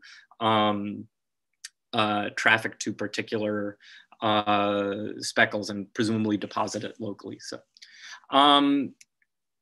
Okay, and I won't get into this for the sake of time, but basically we did a lot of work together with Sterling Churchman and Kate Alexander from Shelley Berger's lab to look at how speckle association matches with sequencing. So some genes showed this speckle association in trafficking, some showed the dispersal. And that, I'm not gonna go through the data here, but you can take my word for it, that at least that to some extent matches sequencing-based approaches where people have found that splicing indexes basically match the distance to speckles as measured by, again, high throughput sequencing. So the takeaway from this is that pre-mRNA are getting spliced, we think, continuously and independently of transcription. And the reason why this might have seemed confusing before is that we think that after transcription, they have to move through this slow proximal zone before they can go about their merry way. And then after that, some number of them will traffic to speckles and some number of them will just fill up the nucleus and then go out into the cytoplasm, presumably. Okay, so I'm gonna end there. I really just wanna thank Alison Cote for doing a tremendous job on this project. It was really a wonderful thing to watch her develop this story. I really want to thank Sterling and the people in her lab, Heather and Karine, who've been super helpful, Ed Boyden and the folks in his lab with expansion microscopy, and Kate and Shelley for all the help with figuring out the TSA-seq stuff. And I also really want to thank our funders, especially the 4D nucleome initiative from NIH, which really helped fund a lot of this work in our lab. So I'll take any questions. Thank you. Thank you so much. That was extremely cool. So anyway, thank you for a great talk. We have time for, I think, a couple of questions. We have one from Megan King. If there are multiple splice sites available because splicing is post-translational, what generally imposes exon inclusion? Is there a role for the relative likelihood of random collisions that scale with base pairs of introns? I don't know. The truth of it. So, I mean, I think the mystery is still to some extent there as to how, you preferentially get certain, like on a biophysical level, why do certain collisions occur more than others? There may be some modeling work on this, like, what would a random chain do? My guess intuitively is that that's probably not sufficient to explain why particular thing. But I can tell you when you look at these pre-mRNA, they can get curled up in all kinds of different ways. I mean, you'll see like, introns over here, and exons all over the place. So it's still kind of a mystery to me, to be honest. And, there must be some kind of, fundamentally the biophysical space is 3D. There must be some sort of 1D information in there that gets captured to allow it to make those things with high fidelity. But yeah, I don't know. Cool. Let's see, we have another question that just came in about what happens to microRNAs within these regions. Well, the problem with microRNA is that they're very small. So it's really hard to see them with our FISH techniques, unfortunately. I think, many people have spent a fair amount of time trying to get those things to work, and, it's challenging. I don't know. I really don't know about I mean, I want to say I've seen at least some degree of microRNA fish where people have kind of looked at how it's trafficking. Honestly, that was a long time ago, and I can't quite remember what the results were. I do believe that, you know, I've seen sort of intronic microRNAs get processed out, and unclear that it's like, it didn't, based on a very small n, it didn't look qualitatively different than anything I've shown you. Cool, excellent. I think in the interest of time, we will move to the next speaker. But again, please keep putting your questions in, and we'll continue the discussion in the chat and in the Q&A panel. Thank you so much. Thanks. All right, our next presenter is Dr. Abby Buckwalter. She's an assistant professor in the Cardiovascular Research Institute at the University of California, San Francisco, and her lab is focused on understanding the cell biology of the genome. Their focus in the lab is on three main thematic areas: defining how the nuclear lamina promotes establishment and maintenance of cell type specific gene expression programs. Second, determining how regulation of the nuclear periphery by protein turnover shapes its functions. And last, exploring how disruption of the nuclear lamina promotes aging and disease. And so with that, I will turn it over to Dr. Buckwalter. Thank you, Melissa. Good morning, everybody. I'm really excited to be part of this exciting lineup today and tomorrow. And thank you to the organizers for including me. So today, what I'd like to discuss with you is the work that we're doing to explore the time dimension of the nuclear organization to begin to understand dynamic changes in nuclear organization over time. So by the time dimension, I mean, in particular, we're thinking about the stability of individual proteins that make up different nuclear protein structures and how that might influence function. Let's see, here we go. Okay, so in very general terms, the question that I'm interested in, and I think many of us as cell biologists in this group today are curious about, is how diverse cell types are built and maintained from the same source code. Now, we know, of course, that unique gene expression programs define cell types, that characteristic patterns of gene expression are found across different cell types in the human body. However, importantly, this gene expression is shaped and sculpted by cellular context. And as a cell biologist, it's that cellular context that I'm really interested in. So this can happen at a very local scale, like for instance, the function of a transcription factor searching for and finding a target site, binding that site and influencing expression very locally, or at a more large scale, such as, for instance, DNA packaging around nucleosomes, or nucleosomes compacting and organizing into large chromatin domains. And this latter organization can happen at the megabase scale. It's this type of large scale genome organization that my lab is particularly interested in. And we spend a lot of time thinking about the nuclear lamina and the roles that the lamina plays in three-dimensional genome organization. So the lamina is an intermediate filament protein meshwork that's found at the border of the nucleus, underneath the nuclear envelope membrane, and immediately on top of the chromatin within the nucleus in every metazoan cell type. It does a number of really important things for the cell, including prominently scaffolding about 30% of the genome and influencing the silencing of the portions of the genome that it contacts. So observations have indicated that the portions of the genome that associate with the lamina change from cell type to cell type, which has led to the idea that this association might kind of shape differentiation and shape the acquisition of cell fates. So ongoing work in my lab at UCSF, is focused on a few questions related to the function of the lamina. So we think about how the lamina performs this function in scaffolding the genome, also are trying to understand how lamin function changes in aging and disease, and finally, trying to explore how regulation by protein turnover shapes the function of this structure. And it's this latter question that I'm going to talk about today. So what do I mean by this question of how protein turnover shapes function? I think in very simple terms, what I'm prompting us to think about is how stable the nuclear lamina is over time. And if we think about this in terms of the life cycle of a cell, within an individual cell, if proteins that make up a structure are particularly long-lived, those individual proteins may never be replaced over the lifetime of the cell, leaving them vulnerable to perhaps oxidative damage or misfolding with age and loss of function. At the other extreme, if proteins are very short-lived, they may be degraded and replaced many, many times over the lifetime of a cell, leading them to be vulnerable to disruptions in homeostasis if either synthesis or degradation is just a little bit out of balance, and this might happen in aging and disease states. So these kinds of considerations become particularly important when you think about individual cells that have lifetimes of decades or even our entire organismal lifespan. So within us, neurons within our brains and cardiomyocytes within our hearts persist with us for decades, if not for our entire lifetime. So the question I'm really interested in is how these cell type specific gene expression and cell type specific nuclear organization is maintained in these long-lived cell types over their entire lifespan. And to start to address that kind of question, I've taken a metabolic labeling and proteomic approach to quantify protein lifetimes in various contexts. This is an approach that I first started taking when I was still a postdoc in Martin Hetzer's lab at the Salk Institute. And we first started doing these types of experiments by using metabolic labeling in vitro differentiated systems. So for instance, here in some data I'm sharing, this is from a cultured myotube system.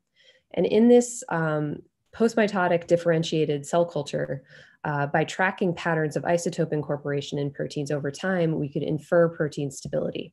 So I'm showing you here two extremes that we pulled out of this data set. Oh, wow. At one extreme is this lamin subunit lamin B1, which we found was quite stable and very slowly exchanging within these cells. And at the other extreme was this DNA remodeling enzyme topoisomerase 2, which we know from other work is regulated by proteolysis. So it makes sense that it would be rapidly turning over in these cells. We can then use these types of decay curves to actually fit and determine half-life parameters. We're able to do this for about 1,500 nuclear proteins. Whoa, sorry. And determine this range of half-lives that are shown in this histogram on the right. So if we dig more deeply into this data set and pull out proteins of interest that are residents of different nuclear structures, including prominently the nuclear lamina and the associated nuclear envelope membrane, and chromatin, as well as transcription factors, we see an interesting spread in protein half-lives.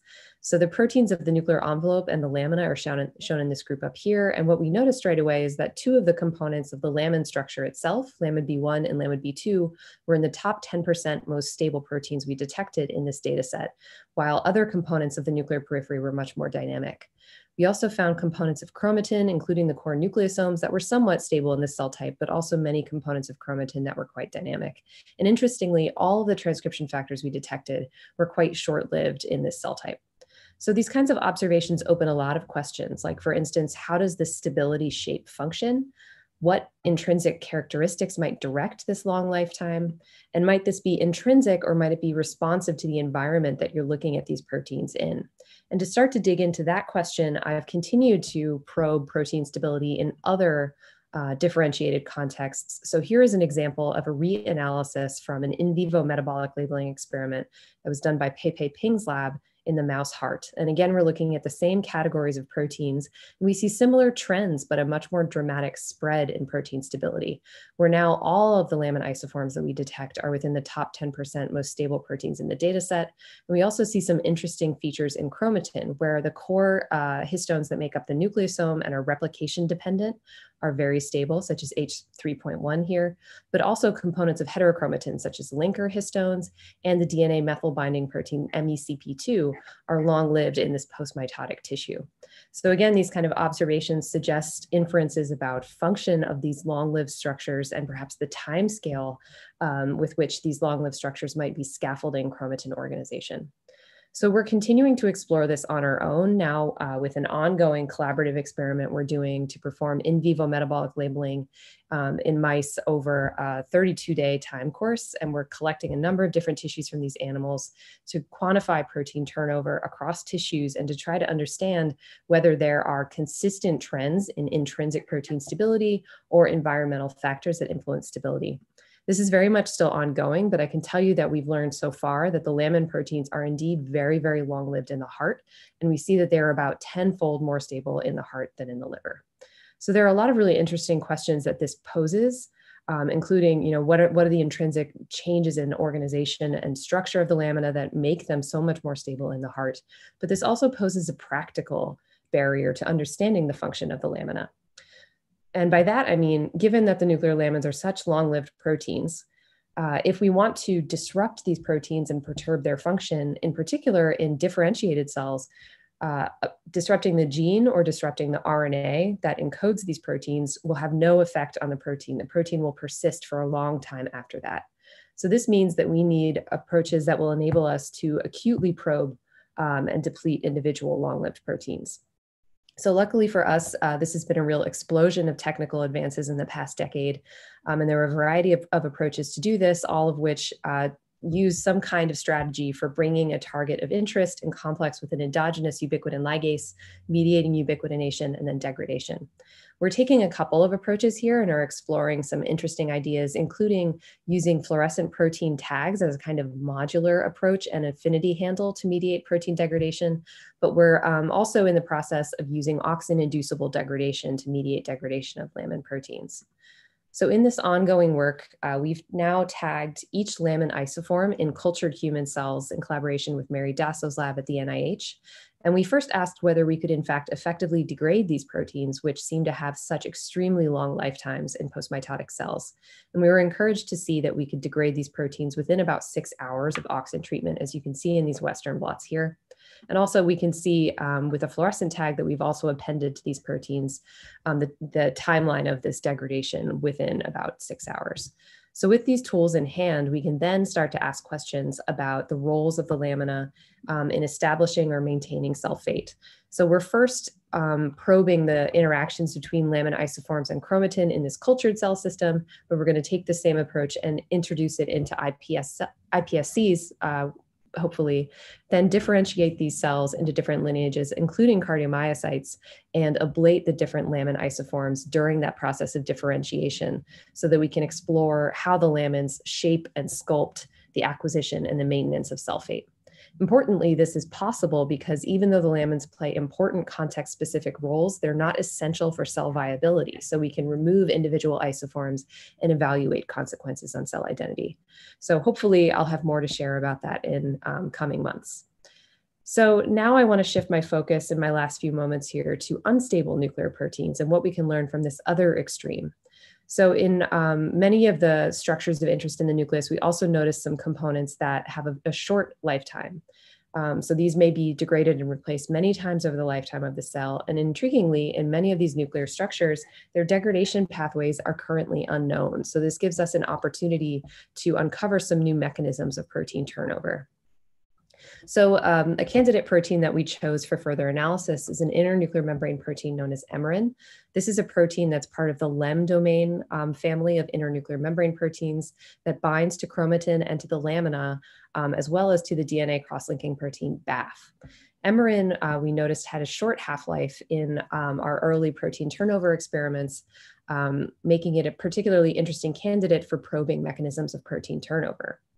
As an internuclear membrane protein, emerin is also part of a really unique subset of membrane proteins that are synthesized out in the bulk ER, but must then traverse the ER membranes and actually traverse the nuclear pore in order to enrich at the internuclear membrane. And we know a lot about the biosynthesis and degradation of ER membrane proteins, but know comparatively much less about the mechanisms that degrade internuclear membrane proteins. Another reason that we chose emerin for further analysis is its intriguing links and suggestions of disrupted protein homeostasis in disease. So a variety of missense mutations appear to destabilize this protein in a muscular dystrophy known as Emery-Dreifuss muscular dystrophy.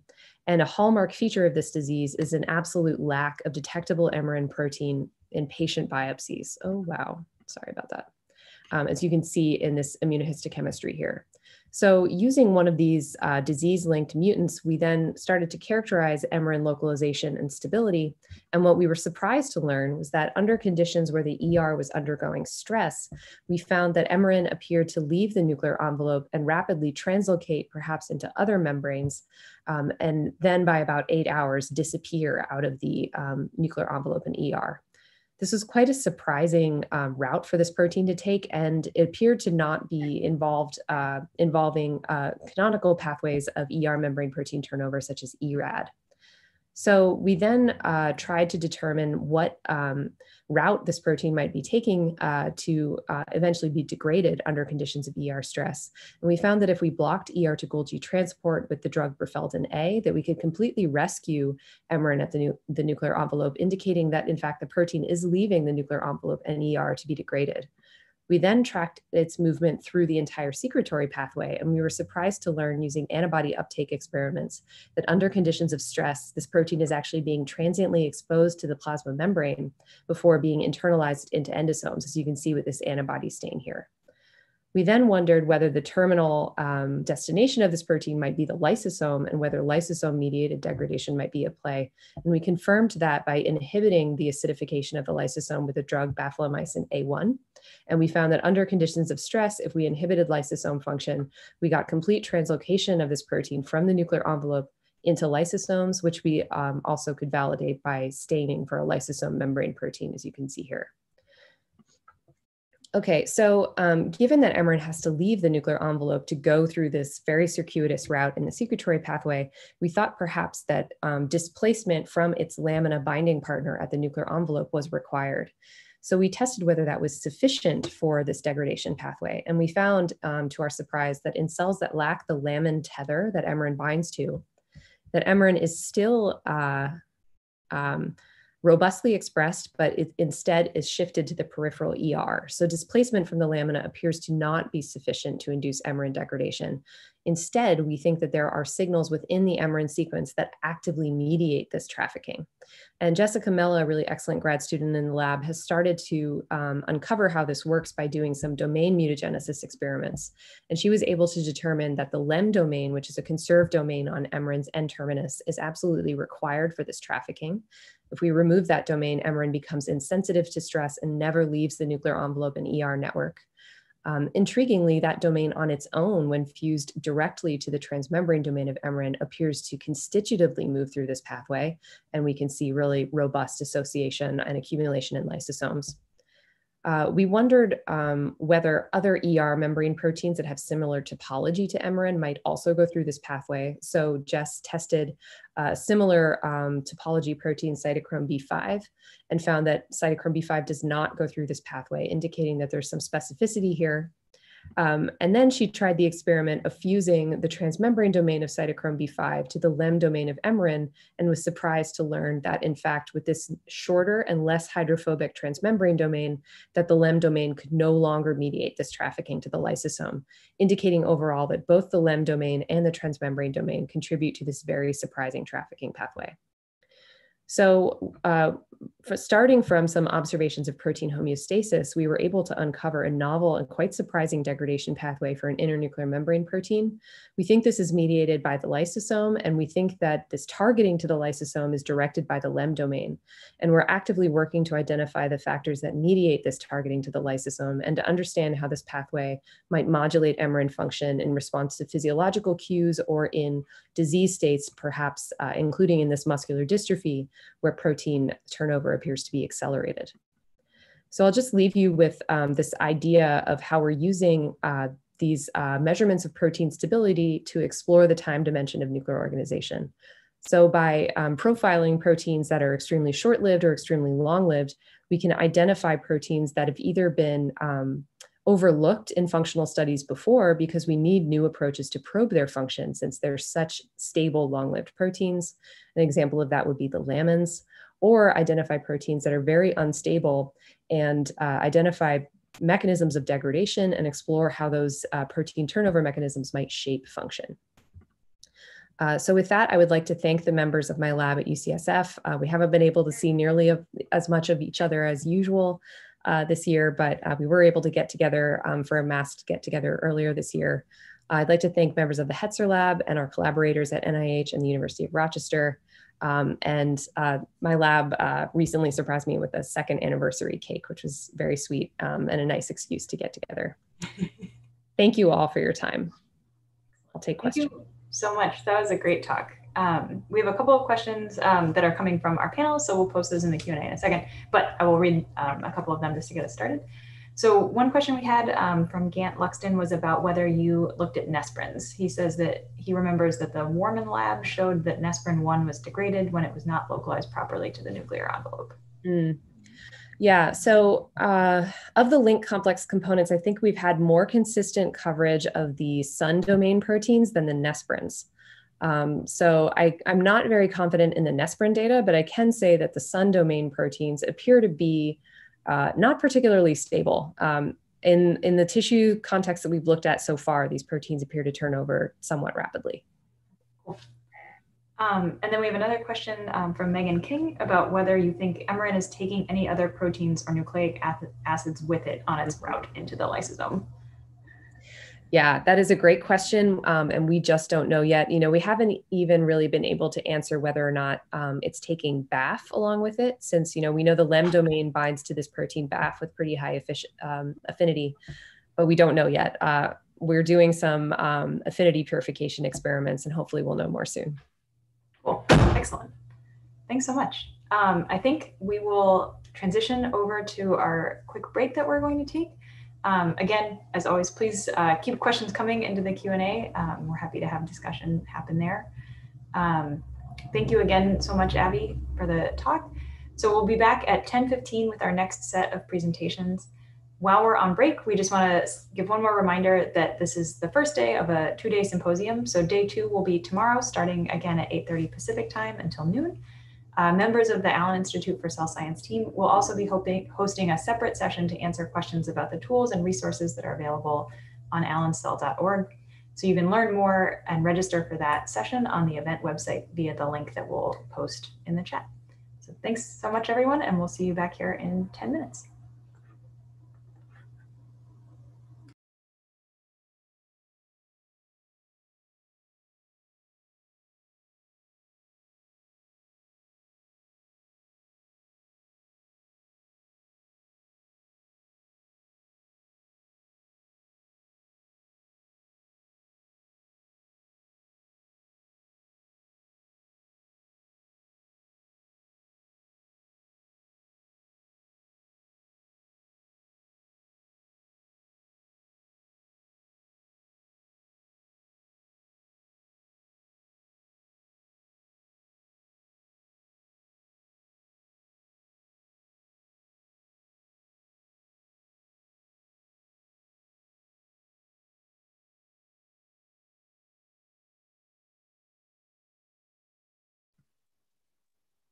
Megan? Yes. I just saw your note. Thank you.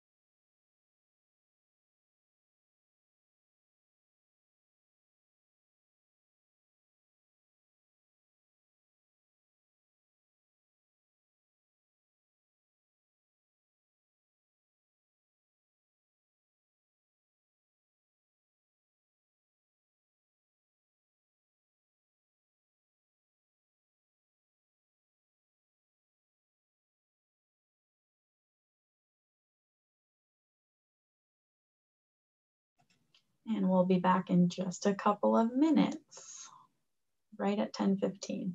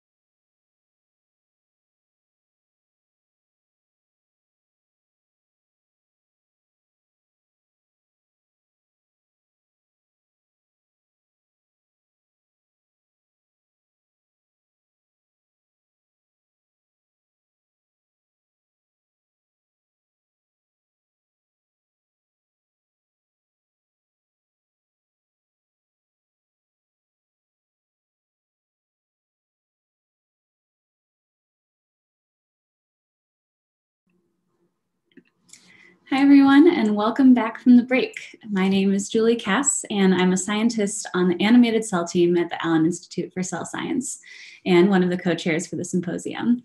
And I'll be the MC for the remainder of the day. Our next presenter is Dr. Ting Wu. She's a professor of genetics at Harvard Medical School, where she also directs the Consortium for Space Genetics and Personal Genetics Education Project.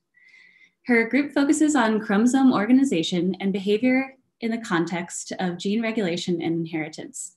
And this emphasis has led them to investigate a diversity of topics ranging from the function and structure of paired homologous sequences to the organization of centromeres and the potential of sequence ultra conservation to contribute to genome stability and evolution.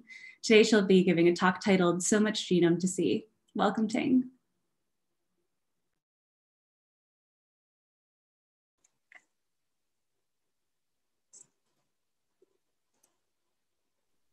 You're muted. All right. So I guess I control this with my clicker. I think I was trained well. So first, thank you for inviting me. I almost feel like I'm in Seattle. I really love this morning's conversations. They remind me a lot about a topic that's been occupying my lab, which is genome dynamicity. So, and where we are going, why am I not able to advance? Let's see.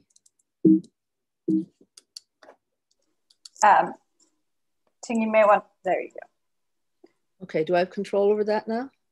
Should, yes. Oh, it's not really. You would move your cursor to the bottom left corner to see the PowerPoint controls. And those are the. Yeah, they're not showing up. Oh, I see them now. Okay, Yeah. great. I see them now. Thank you. So one thing that I'd love to talk about today is something that my lab's been debating, and I think we decided to do it to try and develop technology so we can look at the entire genome at super resolution, and I'll explain why we got there. But I'll start by introducing the earliest technology we've been using, oligo paints. They are computationally designed oligos that have a region of genomic homology flanked by non-genomic sequences called streets. And that design is very much the result of Brian Beliveau's work when he was a graduate student. He is with all of you now at University of Washington in Seattle. Hi, Brian. And he worked very closely with Eric Joyce, who's now at UPenn. Now, one of the things Brian did when he was a graduate student is to work closely with the laboratory of Xiaowei Zhuang, in particular, Alistair Bediger, who worked on single molecule localization microscopy, as did Ralph Youngman and Meyer Avendano in Peng Yin's laboratory. And those collaborations led to two technologies called OligoStorm and oligodNA paint. And importantly, around that time, Stephen Wang and Xiaowei Zhuang's lab documented the ability for oligo paints to be used for sequential fish. And here what we do is we barcode the streets, and then we can label specific regions with complementary labeled secondary oligos that go to those barcodes. And I really also need to acknowledge Peng Yin, who participated a lot in the conversations with Xiaowei and myself. We actually wrote a grant proposal together, did not get funded, on trying to get oligo paints to work for sequential fish. So thank you, Peng. Now,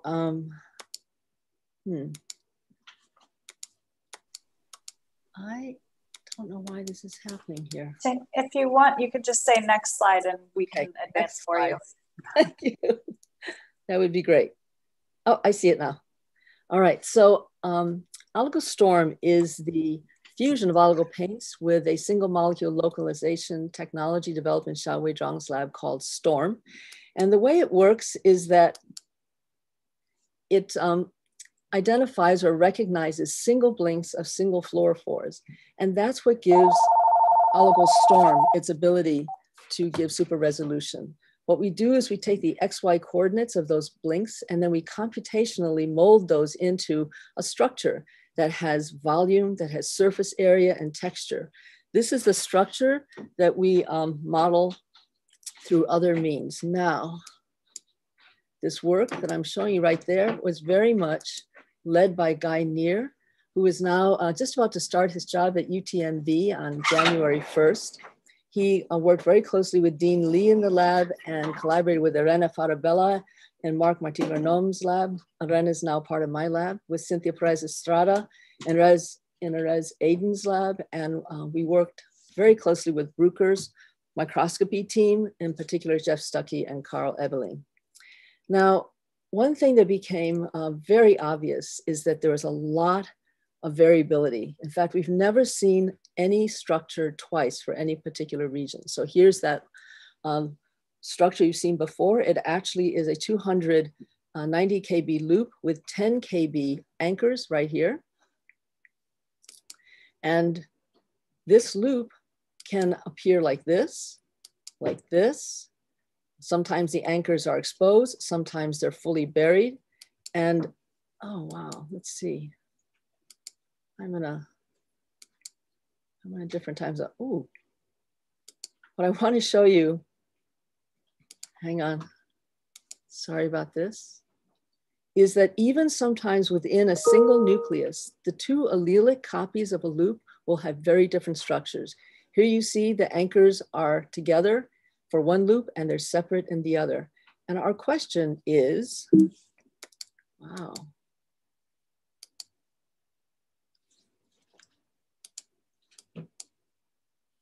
I don't know why this just works so well during practice. Is there any way we can go back a little bit?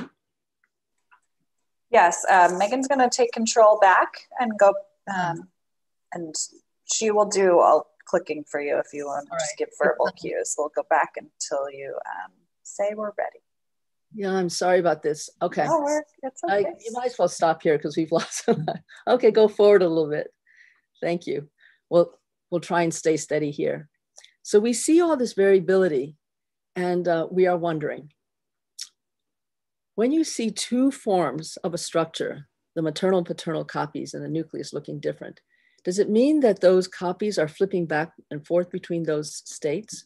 Or is one allele permanently in one state and the other allele permanently in another? Or are all these structures we're seeing open for that allele at any time? And each allele, maternal, paternal, is progressing through all these variations. If that's the case, then we have been wondering whether the difference between an open chromatin and a closed chromatin might be the speed with which an allele passes through all those states. So you know how we focus on structure a lot, but maybe speed of change of structure is another signature we should be paying attention to. Now I'm going to try in advance. There you go. Okay. All right. So thinking about that, we realize that to focus on one region or a handful of regions when there's so much variability does not make sense because we may pick the wrong region to look at. In addition, and this really falls in nicely with the talks beforehand, when one region of the genome is varying, what is the rest of the genome doing? We know that the genome functions as an integrated unit. It replicates at one time, it divides at one time. Genomes that do not, are not synchronous across the entire genome are unstable and often associated with disease. So we become very interested in how the entire 6 billion bases of the genome is coordinated. So here's where Guy decided not to walk along one genomic region, but to walk along 4 or 5 genomic regions at a time. We were very excited. The walking worked first time. We thought, oh, we should be able to get through the genome this way. And I'm going to try and advance. Thank you. So we did some math. 5 chromosomes, 20 steps at 1 megabase per step is 100 megabases. That took 31 hours. We'd have to multiply that by 30 to cover the entire genome. That's 930 hours. That's 39 days.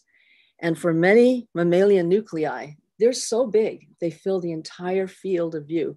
You know, if you work in Drosophila, you can get dozens, but if you work in a mammalian cell, you get 1 nucleus. And this was just not tenable. So we advance 1 slide, please. We sat down and thought about why super resolution imaging is so slow and if there's anything we can do about it. So here to the left is that picture I showed you, the individual blinks, only I put them all there together. And when we take all their XYZ coordinates together, we get this beautiful 3-dimensional structure. Now, if you click, thank you, there's a much faster way to image. And this is the way people have been imaging for a long time. If you click one more, please. Thank you. You look at all the fluorophores, they don't blink at one time. And what you get is this big, big glowing structure. All those fluorophores make that make this whole system very sensitive, and imaging that is very fast. So this is where Bogdan Bintu and Alistair Bediger in Xiaowei Zhang's lab, and now Matteo in Alistair's own laboratory took advantage of this approach and developed a technique called ORCA, which is similar to a technique called HI-M that was developed by Andre Cardozo-Gysi in Marcelo Noman's lab. And now if you go up one more, thank you. What you do is instead of getting a full structure, you take the centroid of that whole yellow glowing spot and you pick one XY coordinate and you put a dot there. Then if you click forward one more, thank you, then you get rid of all the fluorophores and everything's blank. Go forward one more, please. Thank you. You add your probe to light up the next step. And for oligostorm on the left, you get a structure, but on the right, when you're using conventional microscopy and imaging all the fluors at once, you get another single XYZ coordinate, and that's the orange dot. Thank you, that's good. And then so on and so forth. Eventually the left side, you get a structure, and the right side, you go forward one more, you get a connection. Oops. You get lines between them, generating what we call the ball and stick approach. Now, the ball and stick approach is fast. You go forward one more, please. Thank you. And this is where we got very excited. We thought, all right, let's make the ball and stick method go as fast as it possibly can, and then see if we can fuse it with the space filling method of oligostorm that will allow us to image the whole genome at super resolution. And in fact, Hoi Wen, Shantanu Chattaraj, and David Castillo, who's a graduate student with Marc Marti-Garnome, worked really hard together on technique, which I'll tell you about in a moment. And we got a genome-wide image with 129 loci imaged in a cell right after the pandemic allowed us to go back to work. It was very exciting. And, but it was a very short-lived record, because Su et al. From Xiaowei Zhang's lab just a few weeks later published a paper using a technique they call DNA merfish that uses hybridization. Ours does not use hybridization, and imaged 1,000 targets. And now there's a paper in bioarchives from Long Kai's laboratory by Takei describing a method called DNA seqfish, which has imaged 3,000 loci. These last two techniques based on hybridization, I'll get back to that in a moment. So it's really a very exciting time. I think for genome-wide imaging at conventional resolution,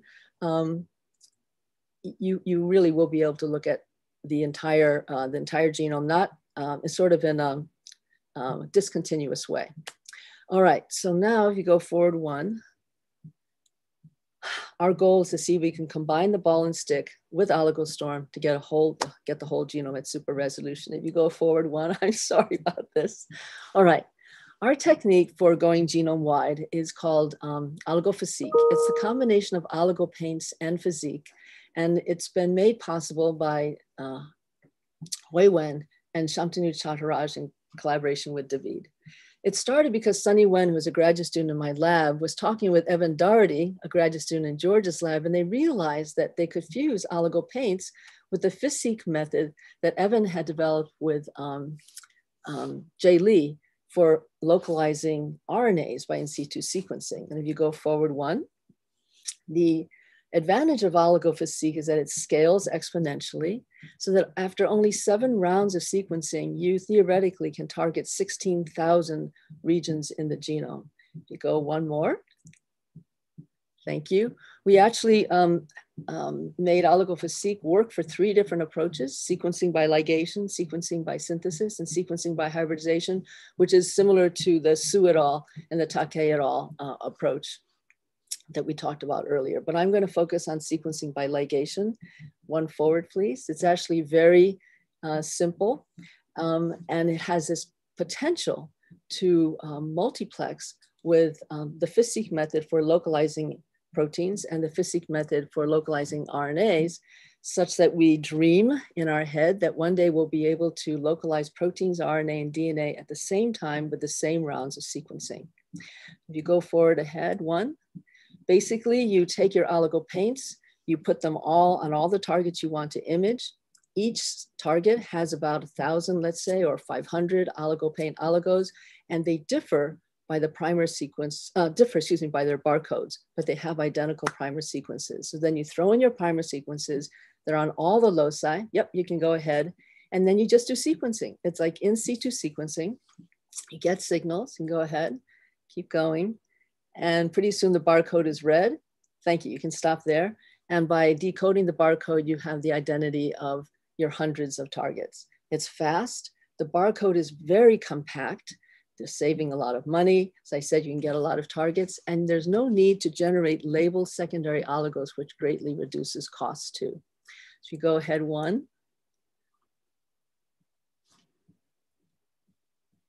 Thank you. So here is our 129-plex, 129 targets. This went easily, first try. We had a little glitch. We realized it was a tiny duplication. So then we just took our library, we put them on metaphase chromosomes, and the library worked beautifully. And you go forward one more. Our goal, and keep going. Our goal now is to bisect each arm with probes. Yep, thank you. You can stop there and keep bisecting segments until, that's fine. You can go forward. You can go for, yep, great. We've taken the X chromosome, we've put on 46 targets, and the density there tells us that we should be able to get between 1,500 and 3,000 targets per genome, and that's in the works now. Go forward a little bit more. Great. All right, so how can we get super resolution to work? Well, you go forward one. It's actually not that difficult. We, instead of super resolution imaging each target by itself, which can take up to 2 hours, we simply image all the targets at the same time in one 2-hour run. This 2-hour run has imaged 66 targets. We've actually taken our 129 target library and imaged that in one run. And then if you go forward one, we simply take that cell and keep, yep, thank you. We do 4 rounds of sequencing, decode all the spots. Thank you, you can go ahead. And then you press again. I should have made a movie. And this way you can get all your super resolution spots and know exactly what part of the genome you're looking at. You click it again. And this is a panel of all the spots we got in 2 hours at super resolution. This normally would have taken days to get. And press the key again. Thank you. So this is where we're at for trying to get the whole genome. Basically, Antonios and Sarah have, this is their test library. They're looking at 4 chromosomes to decide how far apart chromosome walks should be and how big each step in a walk should be. And right now, the goal is to be able to image an entire genome at super resolution, you know, fill up all those chromosomes in 2 to 3 days for oligophysique and 1 to 2 days for oligostorm. We go forward one more step. This is the construction on the streets. Each main street and back street has spots for oligophysique chemistry, oligostorm chemistry for amplification. And we use these bridges sometimes to repurpose a barcode so we can bring in a bridge and enable oligodNA paint. OligoDNA paint is fantastic. It's the best for getting a high resolution straight down to below 15 nanometers. And so we're hoping eventually in real time, someone can image, they see something good, go to their microfluidic device, change the tubes, go in and really zero in on a locus. Go forward one more. Oh, right, the appending of these sequences is complicated. So Antonios has worked really hard to make a platform, Oasis, that allow people easily to append whatever business they want on their streets. And one more. Thank you. Sarah is imaging just to test out the 2 ends of chromosome 1. And so that together, that's 2 5 megabase walks of 1 megabase steps. And then in chromosome 21, she's taken 3 walks. And if you go one more, we're almost done. This is a nucleus that had the P and Q arms, the chromosome 1 over here, and the 2 chromosome 21s together, those walks were contiguous, so they're one spot. Advance. This is a closer image of what chromosome 1 looks like. We can now look at the structure of the tips of chromosome 1, and here is a very large segment of chromosome 21. We're starting to analyze that. And then one more click. I haven't had time to talk to you about the fact that we think one of the most important things of looking at chromosomes is looking at their surface, not just how they're folded up, but what they present to the environment. And with that, I'm going to close with thanks for my audio-visual help. In the interest of time, I won't go through all their names. These are the individuals I mentioned during the presentation. Yelena and Jumana, I didn't mention. They work on homolog pairing. Nuno works on centromeres. Tay works on ultraconservation, and Mo keeps my lab going. Thanks to Brian and Eric and Ben, who actually got us started on oligopaints, and Sunny for oligophysique. One more. These are our collaborators I mentioned along the way. I didn't mention these collaborators, Leonid, Yo, Kung, and Bing, because they worked on pairing. I didn't talk about that. Special thanks to Peng and to Xiaowei for getting us started on super resolution. And one more, my conflict of interest, and thanks for help from Bruker, Jeff and Carl, Steve and John, and Evan. I have to, he's been a friend for a long time. He's been at RECOR, and funding from NIH. Thank you very much. And I'm sorry about this.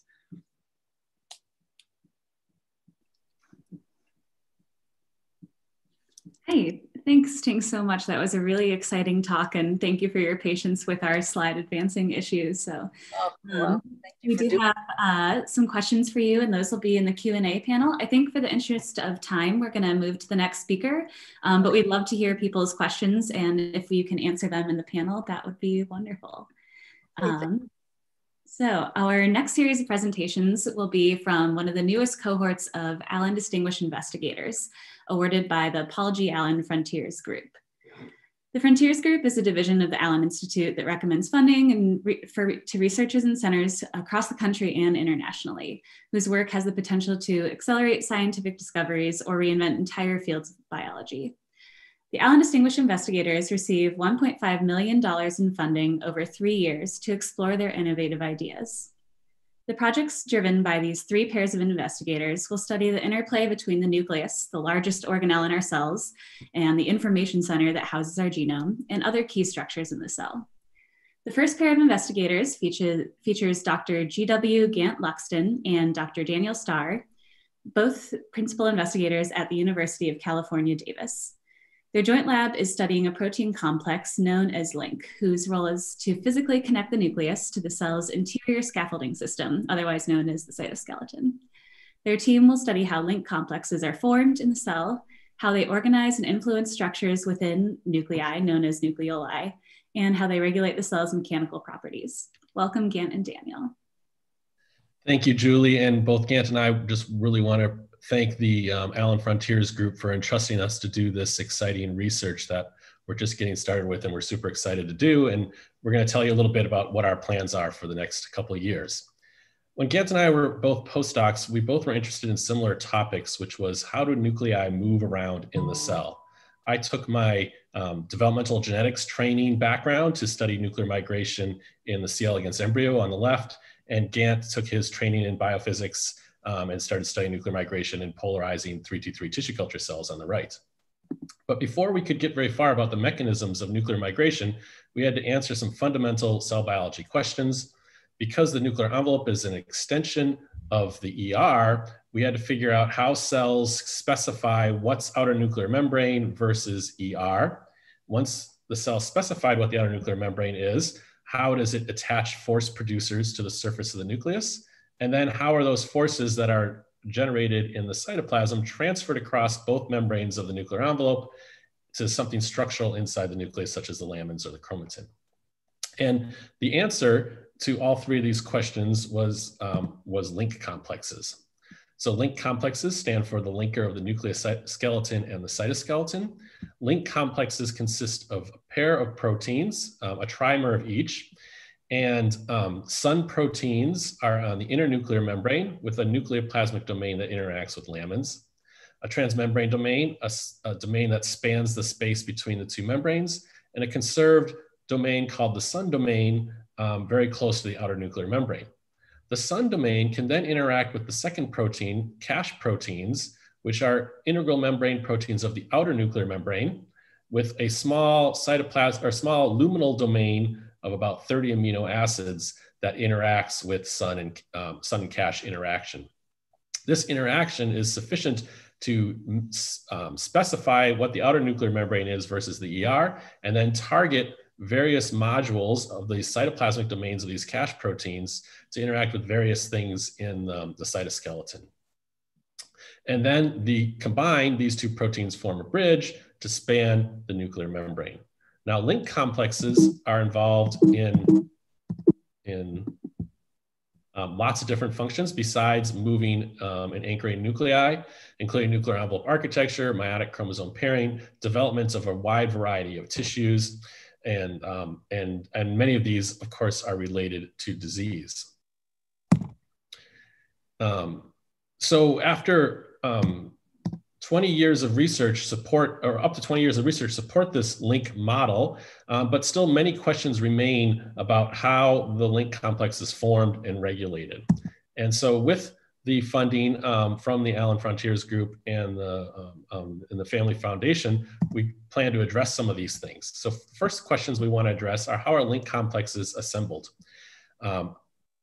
Proteins are, sun proteins would be made out in the ER and then somehow have to get to the internuclear membrane, as Abby has talked about earlier, and then they have to trimerize. You would not want a sun cache pair to form in the ER because that would be hard to get past the nuclear pore complex. We don't know anything about what regulates this trimerization of sun proteins. That's something we hope to learn. Another thing we hope to learn is to find small molecule inhibitors of sun cache interactions to make these things easier to study. We've developed an intramolecular FRET probe that is expressed in the lumen of the ER and in the nuclear envelope. And when sun and cache interact with each other, there's FRET. And we want to use this probe to screen for chemical inhibitors or stabilizers of sun cache interactions. And then I just want to tell you a very quick thing about this giant cache protein called ANC1, which is the Nesprin 1,2 homolog in worms. And we think that this has many roles outside of the nuclear envelope in regulating the mechanics of the whole cell. So this is the ER of a worm hypodermis, and you can see as the worm moves, the ER moves as a unit. But in the mutant, in the ANC1 mutant, the ER is fragmented and completely detached from the cytoskeleton. And clearly the mechanical properties of these cells have been altered in a drastic way. And the second and third aims will study more the mechanical properties, and Gant will tell us about that. All right. So I just want to echo what Dan said and thank the Paul Allen Frontiers Foundation and family for their generous funding. We're super excited about being able to work on this project together, because it would definitely never have been funded by a more conservative funding source like the NIH. And so the second aim of our project is to really start determining how link complexes harness the forces generated by the cytoskeleton in the cytoplasm and transmit them across the nuclear envelope into the nucleoplasm. And we're really targeting a very fascinating structure that Alexandra introduced to you, the nucleolus. And interesting work in mammalian cells has shown that link complexes seem to be playing some ununderstood role in regulating the assembly and morphogenesis of nucleoli. And in work that we've been doing collaboratively with Steph Weber before we wrote this application, here we've got the C. elegans 4-cell embryo. And Steph has labeled the nucleoli with GFP tag I can never say it, Fib1, let's call it that. And what you can see in the control is you don't have nucleoli, which are these 2 spots in the nucleus in the 4-cell stage, but you start to see it at the 8-cell stage. Whereas when you knock down SUN1, one of these sun proteins on the internuclear membrane, it's actually the only sun protein expressed at this stage, I think, in development, you start seeing precocious assembly of the nucleolus. And so we think that mechanical forces are influencing potentially the assembly and dynamics of the nucleoli. And so it'd be really exciting to identify how this works mechanistically. In the third aim, I should say, we're trying to figure out how the link complex and its physical connection to the cytoskeleton enables for proper cellular mechanics or regulated control of cellular mechanics. And so, as Alexander talked about with passive microreology, the standard approach that people have taken is you inject big fluorescently labeled spheres. Here, what we're showing you is some early studies from Denny Wirtz's lab at Hopkins, and they're expressing various link complex inhibitors in these cells and tracking microreology, the movement. And so what they found was when they expressed the inhibitor of the link complex, so just this peptide that interacts with sun, you get more movement, suggesting that there's a softening of the cytoplasm or cytoskeleton. But it's unclear how that's happening at distances that are very far away from the nuclear envelope. And so one way to get around this is, or one challenge that we had to overcome here was the fact that this is very low throughput. Now you could take the approach that Alexander took, which was imaging endogenous organelles like nucleoli. We're taking a more exogenous approach, working together with Liam Holt at NYU. He's developed this beautiful system called genetically encoded micro nanoparticles. I can't remember what the M stood for actually at this point, but basically they're from archaea bacteria, and they create these sort of capsid-like structures of different diameters. So there's a 40 nanometer gem and a 20 nanometer gem. And the beauty here is you can express these in cells, in organisms, and then figure out by doing mean square displacement and rheology measurements, the mechanical properties of the cell. You can also express these in the nucleus and track the mechanical properties of the nucleus, which is something we're very interested in as well. And so what this looks like is basically you image these little puncta, you then use AI and tracking to quantify then the mean squared subdiffusive behavior. And you can back calculate out elasticity and viscosity measurements. And so we're really excited about taking this into an in vivo developmental system, transparent, and where we can express these gems in all different types of cells. So we can start measuring then the mechanical properties of different cells and different tissues over development in different contexts where we've disengaged the nucleus from the cytoskeleton, for example. And so we're hoping to develop basically a cell type specific mechanobiology atlas, both in C. elegans and in human cells cultured in tissue culture. And so with that, I'll just end here because it's a short talk by thanking everybody in our joint lab. I'm very excited to have moved recently. I'm still actually in Chicago, but I was at the University of Minnesota for quite some time. And now I'm going to be joining this awesome group of people at UC Davis to be able to study this link complex and how it controls mechanobiology. I also want to thank our collaborators. Everybody here is going to be essential for our execution of this work. And of course, the funding, which we would not be able to do this work without it, obviously. And then finally, we've already hired 2 postdocs and we're still looking for 2 more. So if anybody's interested in exploring the roles of the link complex and its assembly with us, please reach out and email us and let us know. And with that, I'll take questions.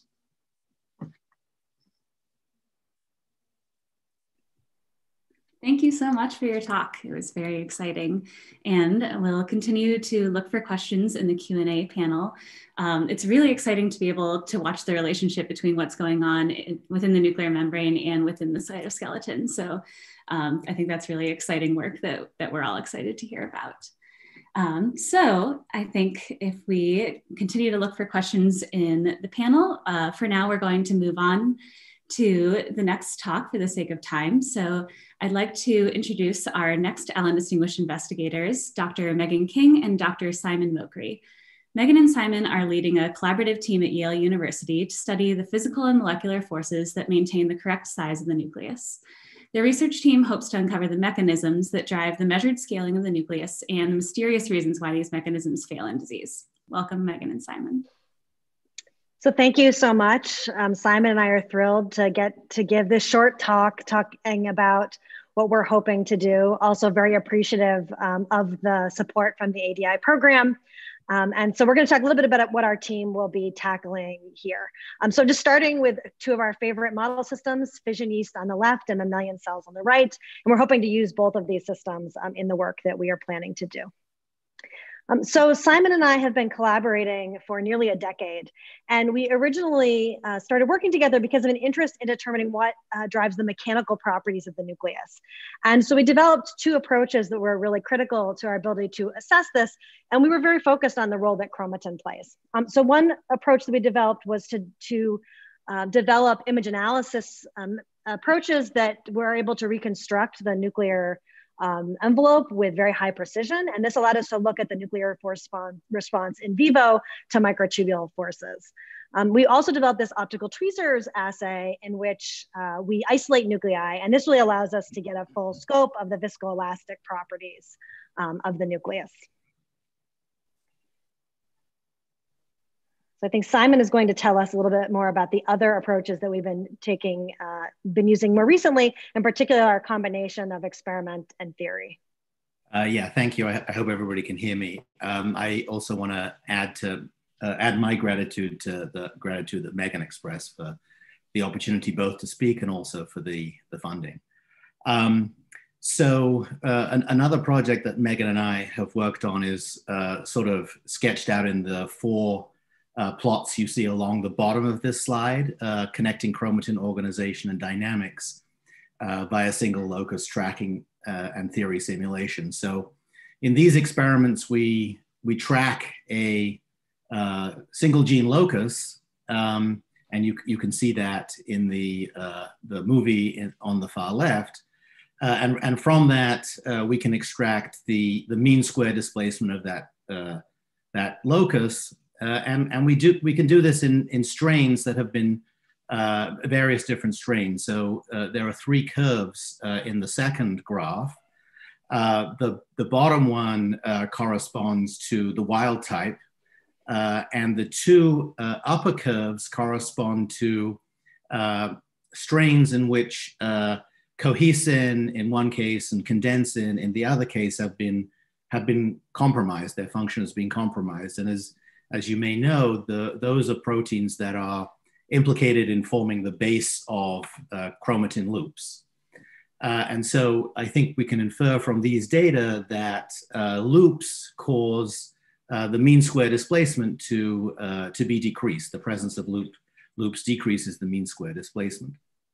So to sort of further check out this idea, investigate this idea, we turn to theory and simulations, and what you can see in the third panel, the movie there, is actually a simple Rouse model type simulation of a polymer with loops.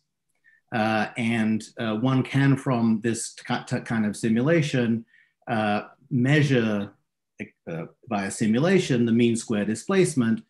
And that's compared in the fourth slide with the mean square displacement of a polymer with no loops. So the red in the top left panel, the top left corner, shows a polymer without loops. The blue conformation of a polymer in the bottom right corner is a polymer with loops, and the red and the blue lines correspond to the mean square displacements as a function of time of those two things. And so you can see that this simulation recapitulates the experimental observation that getting rid of loops increases the mean square displacement. And then in the right top right corner of the panel, these are just some images from a new project where we're tracking two loci in two different colors and learning what we can learn from measurements like the velocity order correlation of those, the cross correlation of those two signals. And I'll hand it back to Megan now.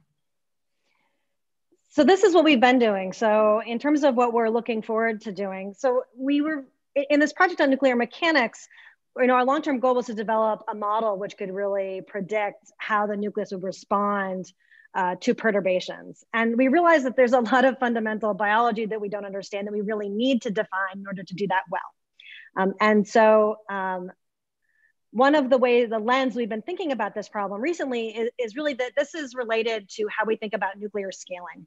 And so we recognize that the nucleus can take on a variety of scales and different organisms and cell types. And in particular, in systems where there's an increase in ploidy over time and DNA content, we see that the nucleus gets larger.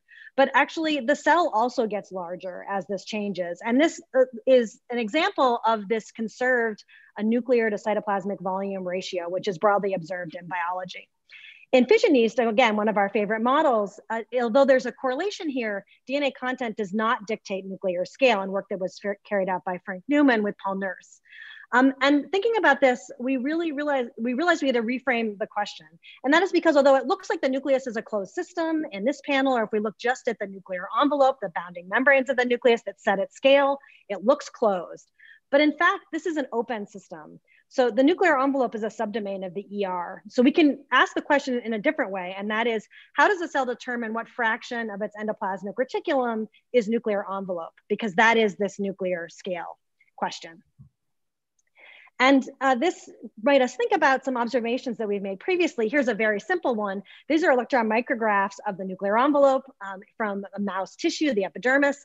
And even though the nuclear envelope is really one continuous bilayer, you can just appreciate that it seems that there's different tensions at the internuclear membrane, shown here in cyan, and the outer nuclear membrane, shown in orange. And these are connected at the pore membrane, at the sites where nuclear pore complexes are inserted.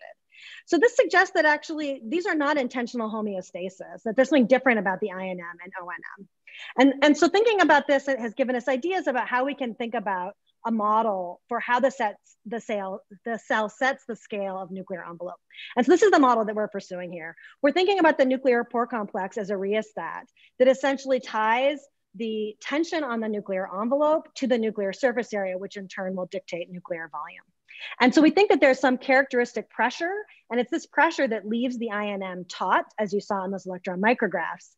At some point, if that pressure increases, this will actually lead to tension on nuclear pore complexes. And what we're imagining is this connects these two domains in a way that allows membrane to essentially go downhill into this top membrane. And this will lead to an expansion of nuclear surface area. This is based on many other studies I don't have time to talk about.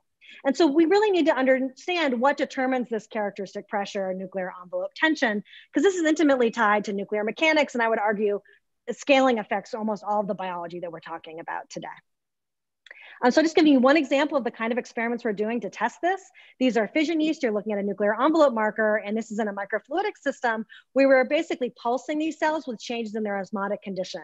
So you can see they go from kind of very plump, round nuclei to these very wrinkled nuclei and back again. That's because we're cycling them through something that's at their normal osmotic state and an altered osmotic state. And so we think we can use this kind of data to allow us to understand things about the conductance of nuclear pore complexes, which we think is going to be important. We can use this to really vet some new tools that we're building in FRET sensors to measure the tension on the nuclear pore complex. And the last thing I just want to talk about, again, to really highlight what we think we can do by combining experiment and theory, is to ask, what can we take out of these movies? What can extracting information from these morphological changes tell us about this system that we're studying? And we can do this because we're really good at reconstructing nuclear shape. And so Simon's just going to take you through this last slide. Yeah, so what we wanted to say here is that the wrinkling that we see in these yeast nuclei is sort of a very general phenomenon, especially if you get to my age. But you can understand wrinkling typically as a competition between the cost of bending, in the case of the apple, bending the apple skin, which competes with the cost of compressing the bulk of the apple. And in the middle, you see a sort of a very an experiment where a friend of mine painted a stiff paint strip on a balloon, and you can see that wrinkles nicely. Anyway, the point that we sort of want to make is really the point that Alexandra Zadowska made earlier, that is, if we can understand theoretically what's causing the wrinkling, then it gives us access to all sorts of interesting information potentially. For example, we might be able to measure the flow of the ER into the inner nuclear membrane. We might be able to understand better the connections between chromatin and and the nuclear envelope. So these are the kinds of things that if we can gain a theoretical understanding of wrinkling, for example, that we'll be able to learn about. Thank you.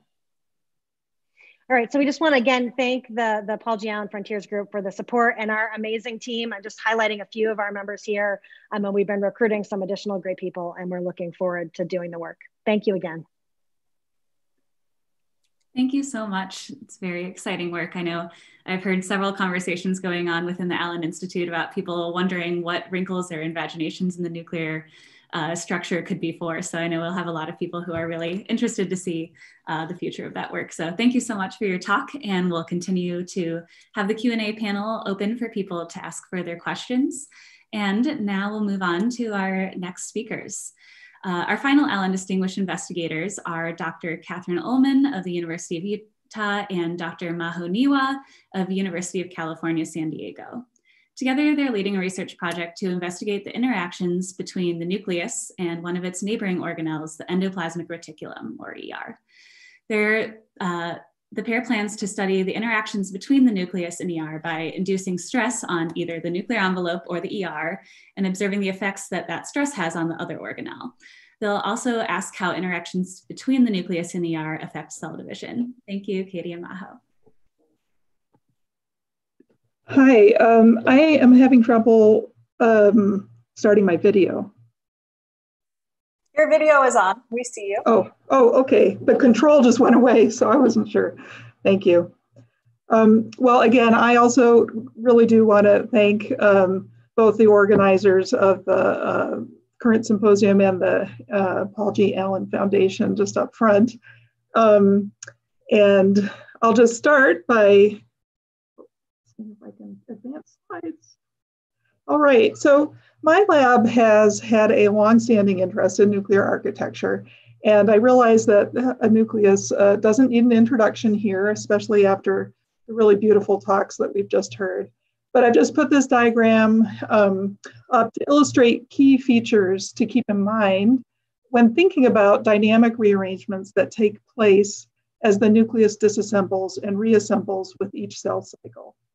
And in this talk, I want to illustrate recent research from my lab focused on nuclear assembly, and then take a step back to put this in a bigger picture that sets the stage for a new collaborative project.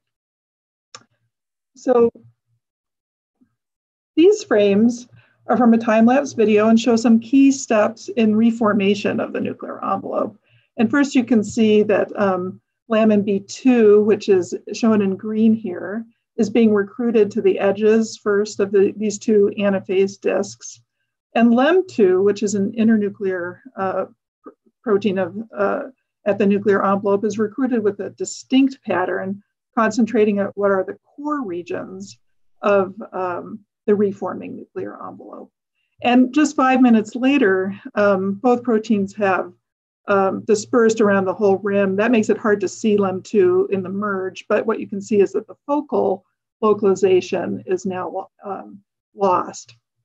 And so what my lab found in a collaboration with Adam Frost at UCSF is that LEM2 is playing a critical role at this time in recruiting a class of membrane remodeling proteins called the escort factors.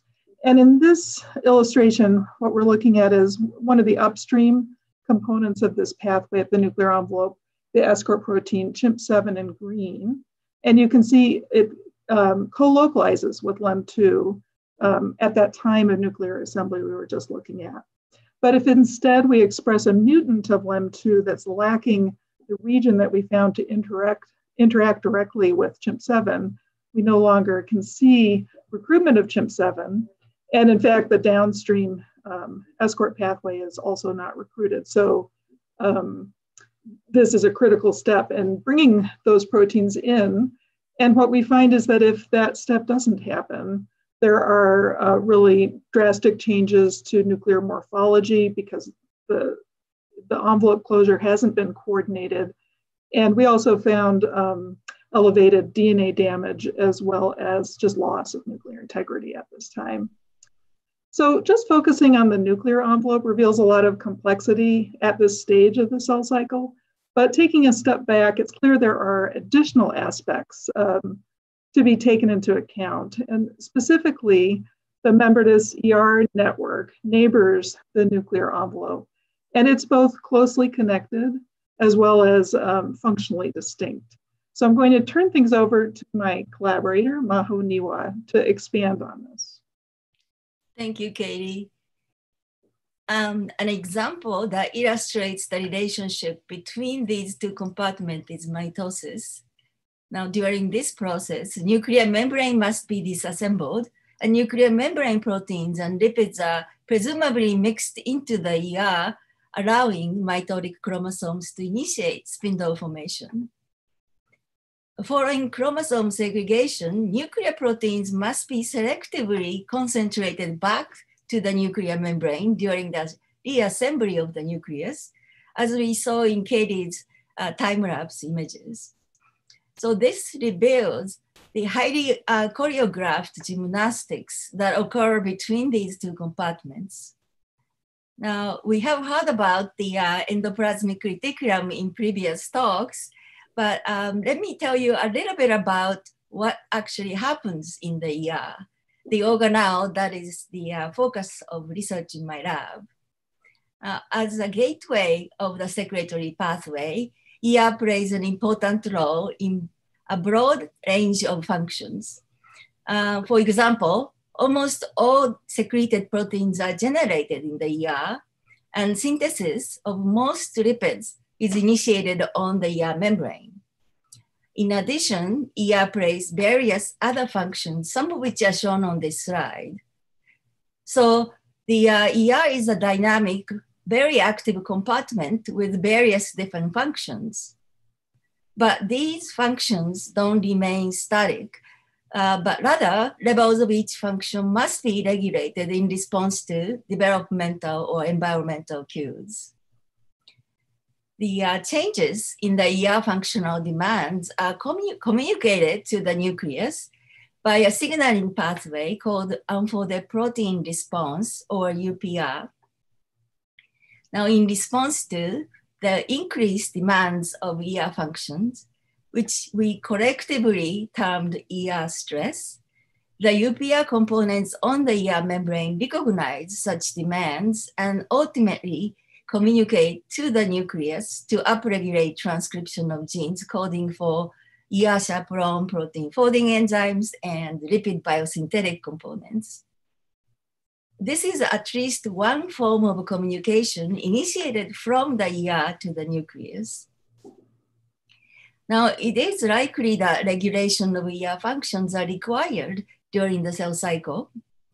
And we found another form of communication by studying what happens to stressed ER in budding yeast as it divides. Now, in fact, we discovered a unique cell cycle checkpoint that ensures dividing daughter cells receive functional ER during the cell cycle. When the ER is too small or don't have enough functions to split between two cells, daughter cells doesn't receive the stressed ER. Ultimately, this leads to cell cycle block in cytokinesis. Over the years, we learned that these events are regulated by a unique cell cycle checkpoint that is independent of the UPR. Therefore, we term the cascade of these events as ER stress surveillance, or the ERSU pathway. We now have a significant understanding of the ERSU pathway at molecular level, and our recent study revealed that ER inheritance block is coordinated with chromosome separation in the yeast nucleus. Most recently, we extended our study to mammalian cells. And during mitosis, ER stress changed ER morphology in addition to ER functions, but we also found that ER stress altered nuclear membrane structure or morphology, and hinting further a link of these two compartments. So with generous support from the Paul Allen Institute, our team, together with Katie and her lab, we look forward to investigating how such crosstalks are established. And our general approach is to stress the nucleus by inducing, for example, the nuclear membrane assembly defect, and then investigate the effects on ER structure and functions. Conversely, we will stress ER function and determine how the nuclear membrane dynamics or functions are altered. Ultimately, we think that results of our study will hold a key to understanding the highly orchestrated dance that is performed by the ER and the nucleus during the cell cycle. So with that, I'd like to thank both of our lab members and collaborators and funding from the Paul Allen Institute and other foundations for supporting our work. And thank you for the opportunity to speak at this wonderful meeting. And finally, and not least, thank you for your attention. Thank you so much for this exciting talk. We'll continue to have questions in the Q&A panel, and we will move on to our next presenter. So our final presentation today, I'm pleased to introduce, is my colleague, Chris Frick. Chris is a scientist on the assay development team at the Allen Institute for Cell Science, and he's focused on developing microscopy experiments to illuminate an integrated multi-scale view of the nucleus and its activities. Today, he'll be giving a talk titled Building a Holistic Picture of Nuclear Organization in HIPSCs. Welcome, Chris. Thank you, Julie. I'm looking for my slides. My view might not be right. There it goes. Okay. Can everyone hear me okay? Yes, sounds good. Awesome. Okay. So thanks, Julie, for the introduction. And it's really exciting to have everyone here for this symposium today. These talks have been fantastic. So as Julie mentioned, I'm going to present to you our work today at building a holistic picture of nuclear organization in human-induced pluripotent stem cells. As Susan mentioned at the beginning of the symposium, we want to visualize cell organization in a holistic way, capturing the major structure, all the major structures and organelles within single cells to understand how cells organize themselves and how they reorganize during differentiation and how this organization relates to cell function. And slide will move. There it goes, awesome.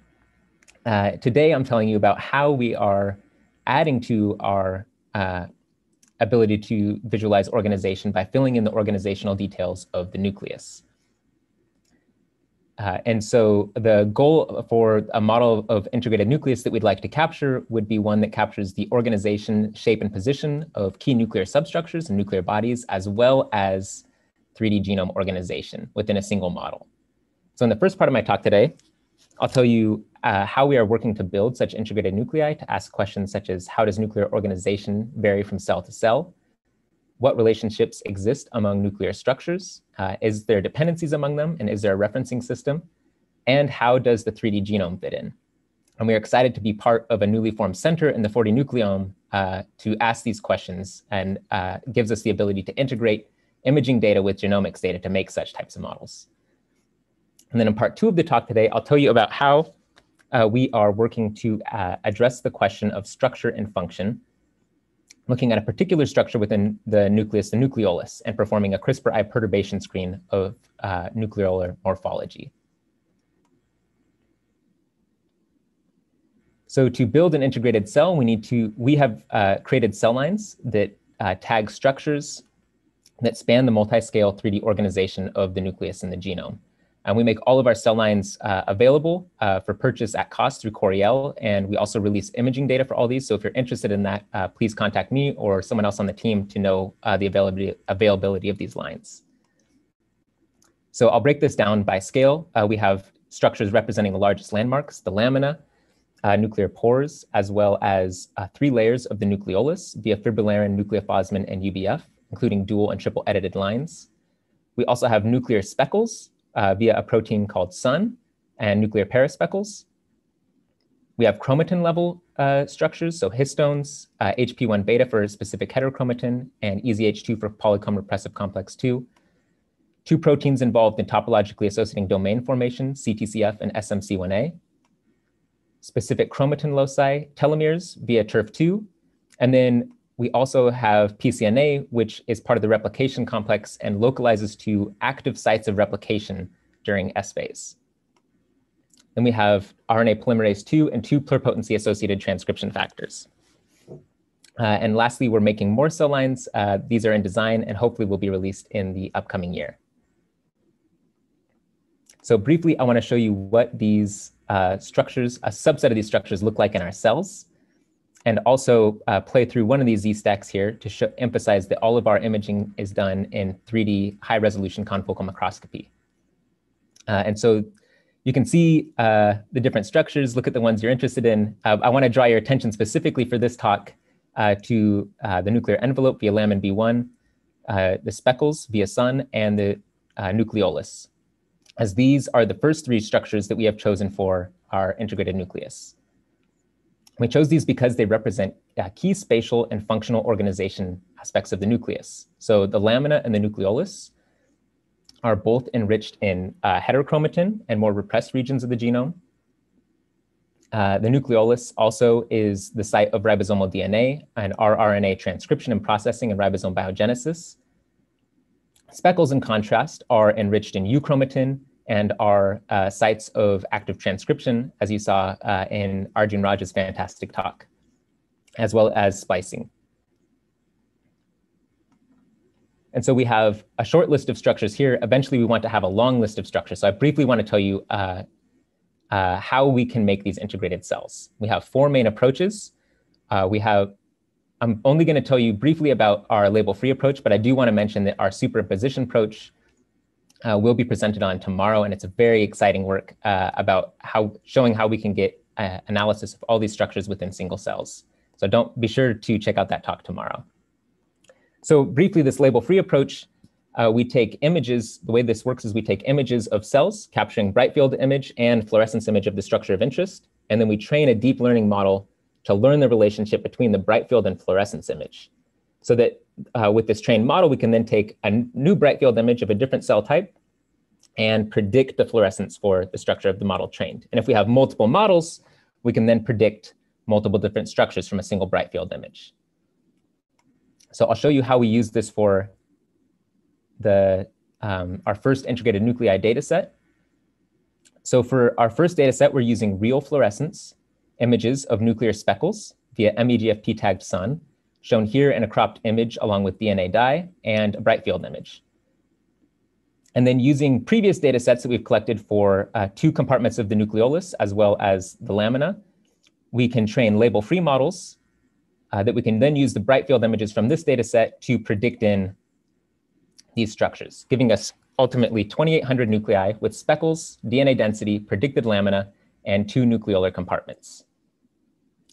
We are not stopping here. However, we're excited that with our collaboration with the 40 Nucleome, we aim to include 3D genome models within each of these individual nuclei. And so briefly, background on 3D genome modeling. These approaches are well established and constantly getting better to handle more challenges. The basic idea is taking polymer models of chromosomes and then using genomics data, which specifies the interaction strength between specific regions of the chromosomes and genomic loci, satisfying those constraints by folding these polymers and then giving a beautiful model like this, all modeled within an ellipsoid shape. And so now the goal is to merge these two and perform genome modeling within these image-based models of the nucleus.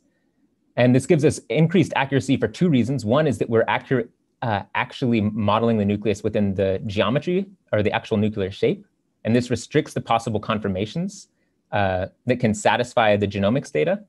And then second, we are able to leverage leverage data that's not currently utilized for 3D genome modeling, which is TSA-seq, which specifies the cytological distances between chromatin and nuclear bodies. So then these segmentations of nucleoli, or nuclear bodies being, for example, nucleoli and speckles. So these segmentations of nucleoli and speckles then become powerful spatial constraints that restrict specific loci within these models. So we get a whole that's much greater than the sum of the parts. It's not just stuffing a genome in, it's actually more accurate single cell models of genome organization. So this is ongoing work, and I don't have these models to show you. This is just an illustration, but we have a lot of work to do just analyzing our integrated nuclei, even without the genome modeled in. And so I want to tell you briefly one observation that we've made from these integrated nuclei, looking at the relationship between nucleoli and speckles. And what we find is a very simple relationship predicted, which is that the total volume of speckles and the total volume of label-free nucleoli are strongly correlated, and that this correlation is independent of nuclear volume. And that second point is important because both of these structures exhibit substantial correlation with nuclear volume, and so this correlation could just be due to that shared correlation. However, if we restrict our analysis to a subset of cells holding nuclear volume constant, we see that this correlation still holds. And this is statistically robust. You can take residuals from regressing on nuclear volume and you get the same result, for example. And so this highlights a really interesting relationship between speckles and nucleoli that suggests that they scale their volume with one another. We don't know which is the driving force or if there's another factor that's linking these, but this is really interesting for these two nuclear bodies and how they are regulated within the cell. So next, we want to make more integrated nuclei. Part of it will just be expanding our list, so adding more segmented structures or spatial distributions or loci.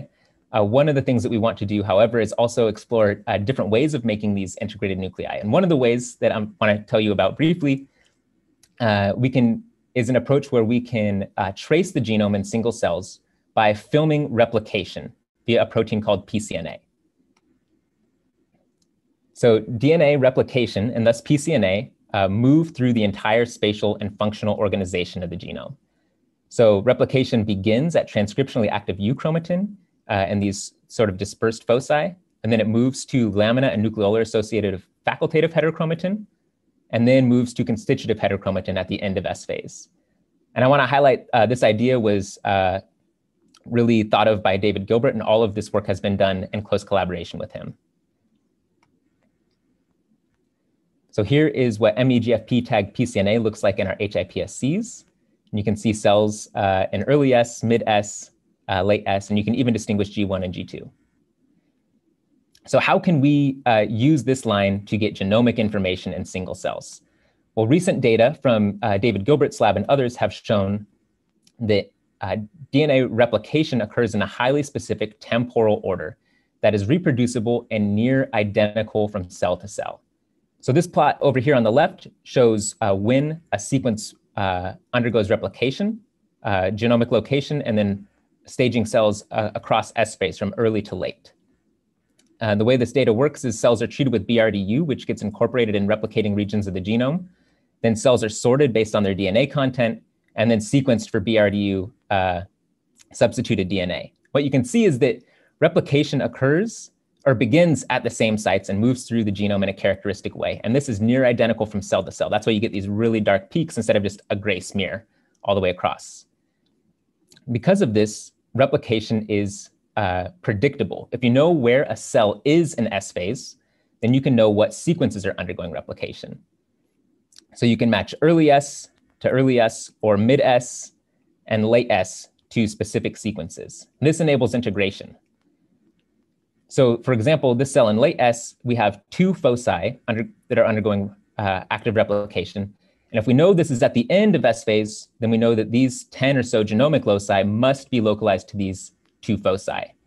So they're far apart in genomic space, close in physical space, and this gives us a spatial constraint for modeling the genome. So we can restrict those sequences in that place. So now the way to make this a real home run is if we can film cells so we can get accurate temporal staging. And so then we can accurately assign cells and their timing in S phase, and then assign those foci to specific genomic sequences, moving through the entire sequence space of the genome and the full 3D volume of the nucleus.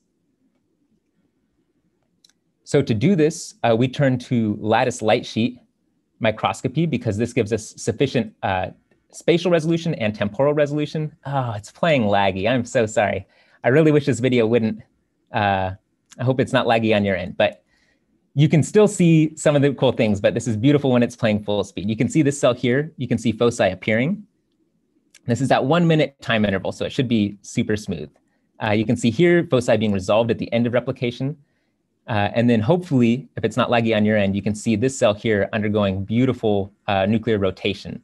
And one thing we can see in the rotation is that the relative position of these foci are maintained, meaning that if we can correct for rotation, we can still track these foci in rotating cells. So we have a number of hurdles to overcome. We need to be able to image these cells for a full 8 hours to actually watch cells move through the entire duration of S phase, which takes about 8 hours in these cells.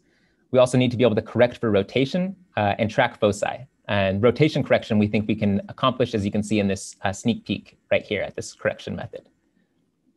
And so overall, big idea summary of this technique is that with one structure labeled, we can get genomic sequence constraints in single cells and trace the genome by watching replication.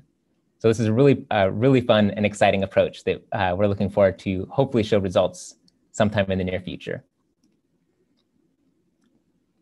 So now I want to transition to the last part of my talk, which is looking at structure and function, specifically nucleolar structure and functions perturbed with a CRISPR-I screen. And I want to give two motivations for why we're looking at nucleolar structure. The first is that nucleoli structure is tightly linked to nucleolar function. And so here, showing you our triple edited nucleolus line. And these cells are treated with actinomyosin D, which at this concentration inhibits RNA polymerase or ribosomal RNA transcription, which takes place within the nucleolus. And so you can see inhibiting this nucleolar function leads to dramatic rearrangement of nucleolar morphology over the course of 2 hours. So there's a tight link between nucleolar function and morphology. The second motivation I want to give is that nucleoli undergo dramatic morphological changes during differentiation and changing cell state, but we don't have a clear idea of what functional changes in the cell result in these morphological changes. So here I'm showing you our human-induced pluripotent stem cells and MEGFP-tagged fibrillary. You can see that nucleoli are large, few in number, and centrally located in these cells.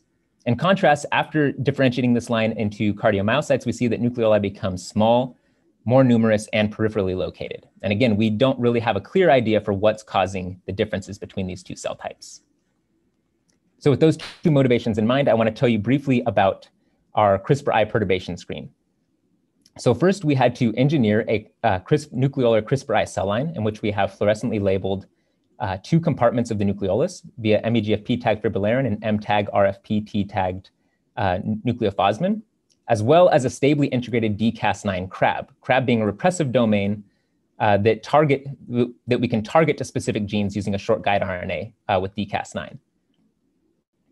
So then we take this engineered cell line and we can take a large pool of guide RNAs targeting 2,300 different genes, transduce those into our cells, and then measure the effect on nucleolar phenotype in a flow-based manner using a FACS sorting. And so the way that we measure phenotype here is by measuring the pulse width of the fluorescence profile of the cell as it passes through the detector. So as the cell passes through, it will pick up the fluorescence of the structure and it will give a pulse like this. And if the structure is a condensed form like this, it'll give a narrow pulse width. If the structure is a diffuse form, it will give a wide pulse width.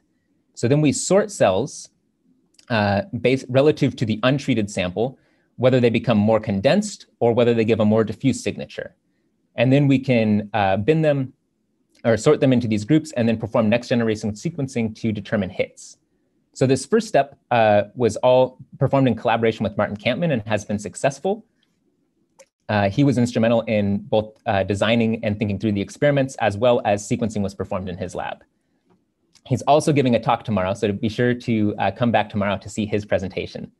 So the caveat I want to give you before I show you our hits is that we have not performed microscopy validation of these hits yet. We wanted to, but due to COVID slowdowns, we haven't actually seen what these look like in our cells yet. So our hits are reproducible from multiple replicates, so I'm going to still show you, but we don't know what they look like in cells. But there's interesting suggestive links from our hits. So So I'm showing you 59 hits from 2 replicates, and these are obviously reproducible as they've been replicated.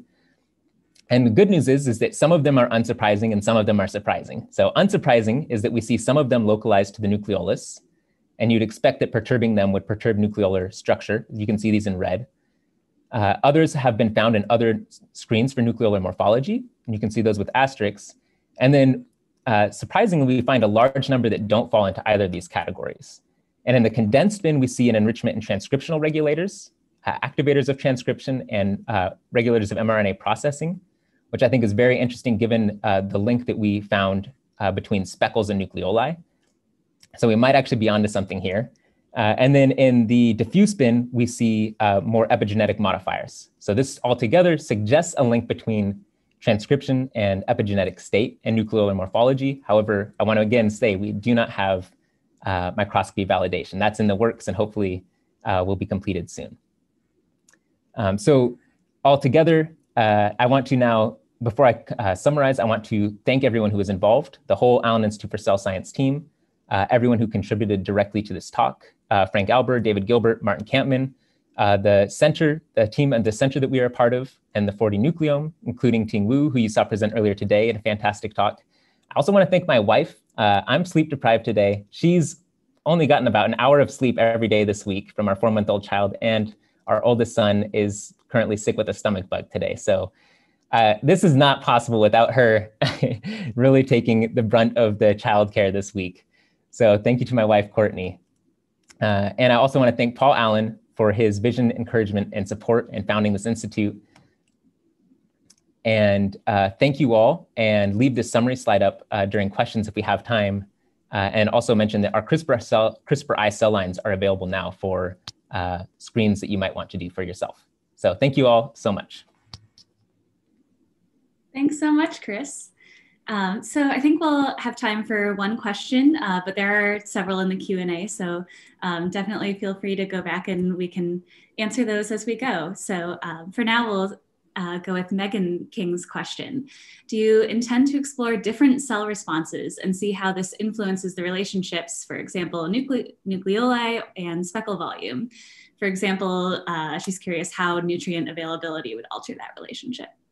Yeah, that's a great question, and we definitely do. We want to be able to generate these integrated models of nuclei in different cell states. So this is just in HIPSCs. We'd love to extend this to cardiomyocytes, as well as intermediates in the differentiation process.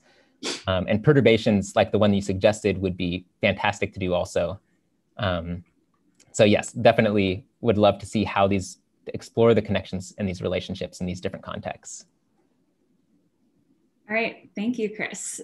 So to conclude today's session, Chris and I are going to moderate a panel discussion with all the speakers from today.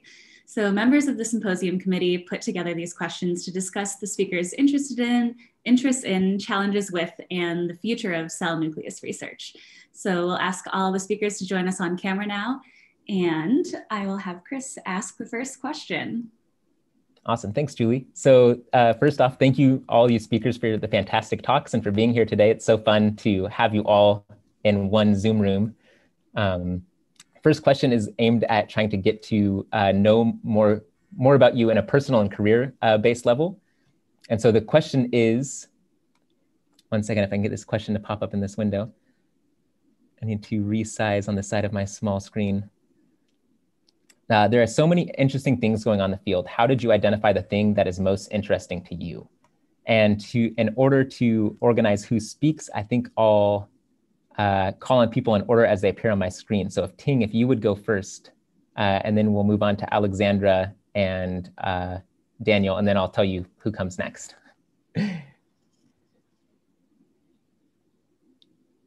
Oh, Ting, I think you're muted. Not doing too well technically today. I just first want to say, I think you're amazing for no sleep, 2 children, 1 not feeling well. I would never have guessed. Thanks. How did I identify? Well, I can tell you that actually I had told my future graduate advisor very firmly that I was sure that I was not interested in genetics and definitely not interested in flies. So I think that pretty much got me in his lab. He showed me a microscope and a bunch of flies he had done a cross on. It was just so beautiful. So vision. Thanks, Ting. Alexandra? Yes, so I entered the nucleus from polymer physics perspective, from soft condensed matter physics, since it's kind of the canonical example of a polymer inside of cells. So there's a lot of fun to be had these days, and polymer physics has been shown within past 15, 20 years as enormously helpful to help to elucidate the genome's organization. And once we started to look into that, especially looking into dynamics, then of course the other structures, they're just there, they appear, so you cannot ignore them. So we came across them and started to learn about them, and it started to be even more interesting with respect to the liquid-liquid phase separations, right, and all the liquid condensates that are now present within the genome. And so now, basically in my lab, we play with all of these components and are after a mechanistic picture of nucleus with all what's in. So cool. Thanks, Alexandra. All right, Daniel, you are next. I became interested in the nucleus because as a cell biologist and a geneticist, I could watch the nuclei move around. And when I started my postdoc, there were a whole bunch of really cool mutants from John Sulston and Bob Horowitz that have been sitting around for 20 years that nobody had worked on. And I figured that would be a fun thing to work on, and it turned out well. Nice. Yeah, just seeing things in the microscope can be the driving force in so much of this. Gant, do you want to piggyback off of Daniel? You're next. Sure. I mean, there's probably two nuclei for how I got into this. The first was when I was a rotating graduate student. I was in Gary Borisi's lab. And I remember telling him that I wasn't interested in the cytoskeleton. And he sat me down on a computer and showed me Julie Theriault's movies of Listeria moving around on comet tails. And at that point I was hooked, and I haven't left the cytoskeleton since. But the other part was when I was a postdoc in Greg Gunderson's lab. I remember Adam Engler's classic now cell paper came out about substrate stiffness directing stem cell differentiation decisions. And I never really had thought about mechanics interfacing with cell biology before, despite the fact that I was working in the cytoskeleton. And so I remember that was just kind of this aha light bulb moment. And working on nuclear movement in migrating fibroblasts was fun, but I got much more excited about the ideas of mechanosensing and mechanotransduction. And so I would say that's pretty much how I got into this. That's so cool. I love how persuasive advisors can play a role in this. Megan, you're next. So I think it definitely was the microscope. I was studying a protein that localizes nuclear pore complexes that's in the dynamine family. And the fact that the nucleus broke down and reformed every cell cycle is one of the things that really fascinated me, which is ironic because, of course, now we do a lot of our work in fission yeast that have a closed mitosis. And I would say, like, in terms of, those of you who know me, you know that I'm very bad at picking one thing to study related to the nucleus.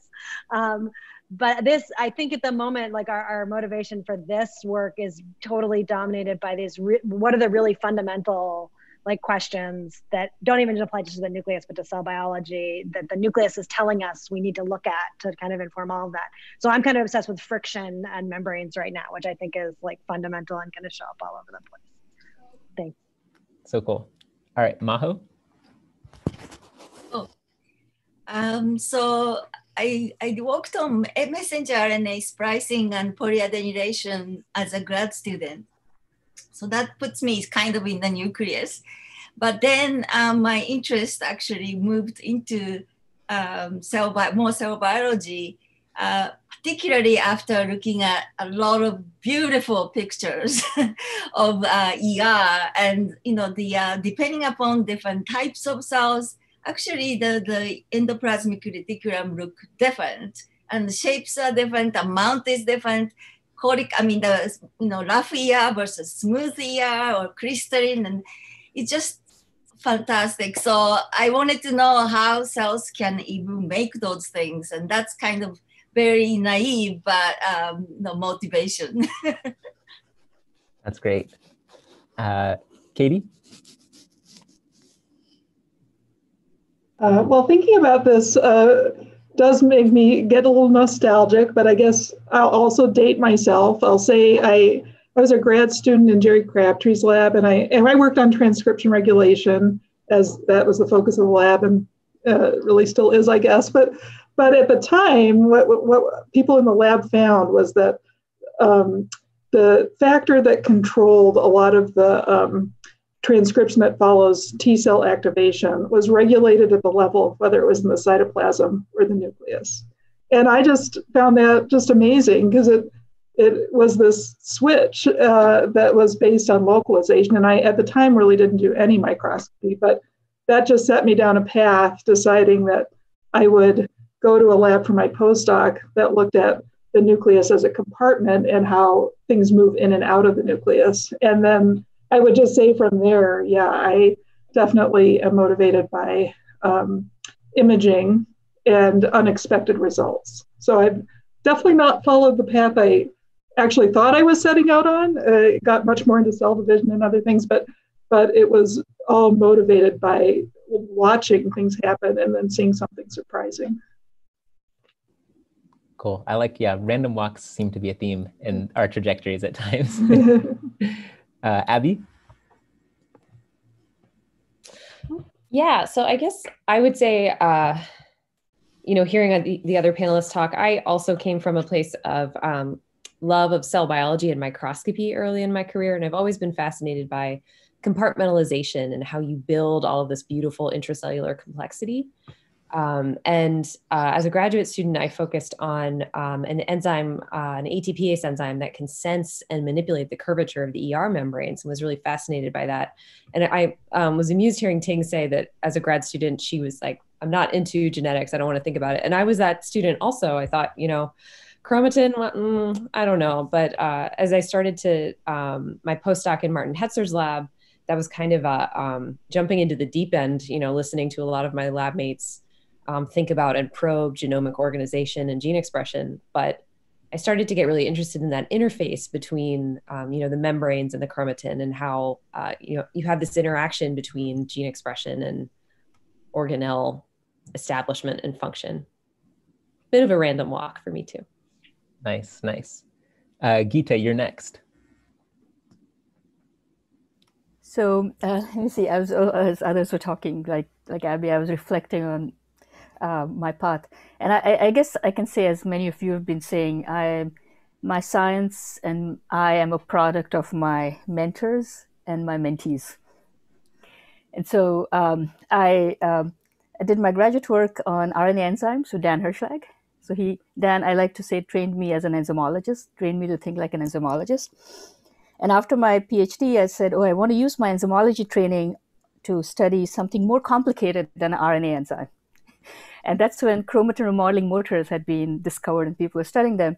And I landed in Bob Kingston's lab to apply enzymology approaches to look at chromatin remodelers.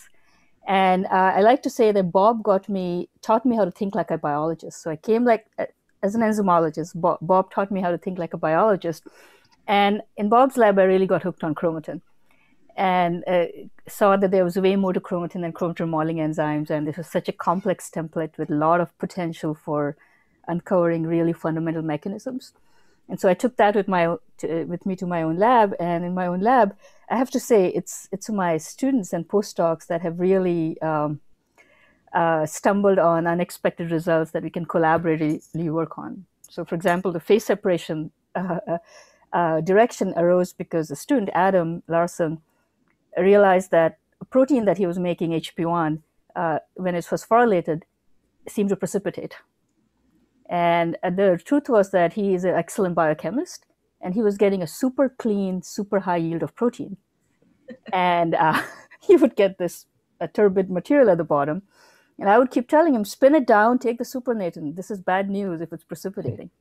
And he didn't listen to me. He looked at it under a microscope, and that changed things.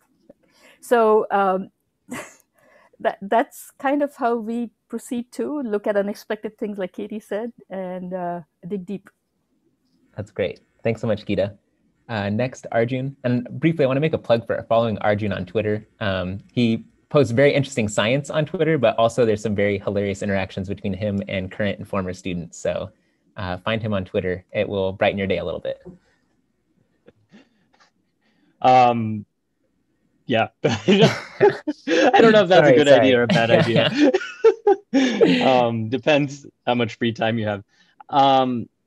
So yeah, path. I think random walk is probably correct. But it's kind of interesting. So, I started out in Sanjay Tyaghi's lab doing experiments. I was like a mathematician by training. I was like, I'm not doing these experiments. But somehow I got in there. I just fell in love with it.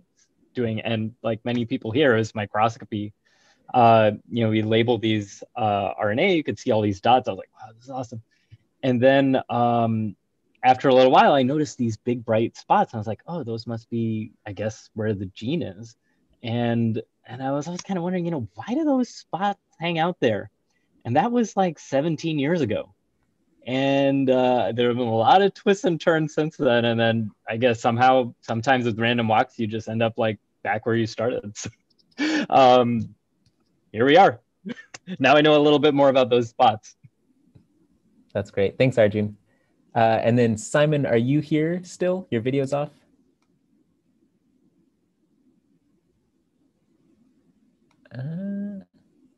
Maybe not. Okay. We are a little bit short on time, so we'll move on. Simon, if you're here, pop on back on video, and we'll catch you in the next questions.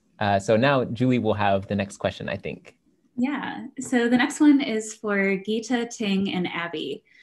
There are so many ways that the cells change their expression in different states. For example, there are hundreds of cell types in our bodies, each with their own cell state. Do you think we underappreciate the diversity of structural organization of the nucleus, or are there only certain dimensions of gene expression that cause structural organization of the nucleus? And we'll start with Geeta. Okay, so I'm going to have to ask you to repeat the sub-questions, and I may only be able to address part of them. And yeah, sure. So I'll just read the whole thing again. Yeah. There are many ways the cells change their expression in different states. For example, there are hundreds of cell types in our bodies, each with their own cell states. Do you think we underappreciate the diversity of structural organization of the nucleus, or are there only certain dimensions of gene expression that cause structural organization of the nucleus? Okay, so full disclosure, I will answer from my understanding, and I will then pass it on to Abby and Ting, who I think will have much more to say. I would say I think we still do not fully understand how the nucleus is organized at a subnuclear level, and it's going to be very different in different cell types.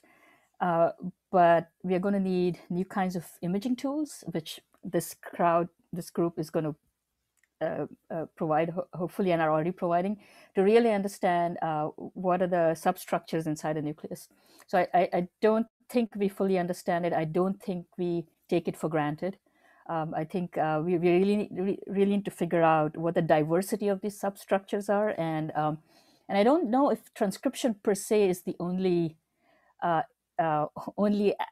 active process going on inside the nucleus that we should be paying attention to. There's a lot of other things going on. Things are moving around in the nucleus during replication. Lots of reorganization happens. So I think there's a lot to figure out. We'll pass it on to Abby or Ting, or maybe Julie, you can direct. Sure. Thank you so much. Let's go with Ting next. Thank you.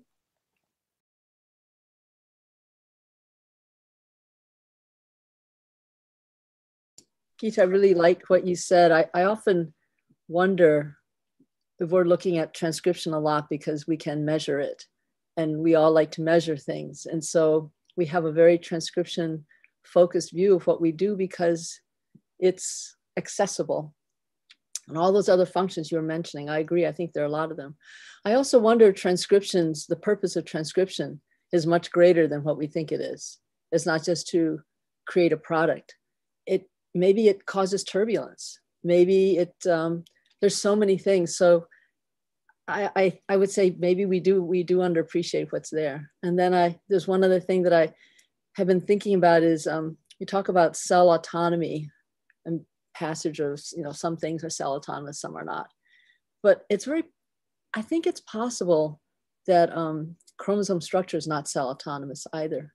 And so some of that structure might actually be communicative in some way, either forcing the cytoplasm to do something, or literally, I believe there are some, I think DEC is a protein that gets passed out of the cell into another nucleus and causes changes in that nucleus's chromatin structure. So it's so many cool things.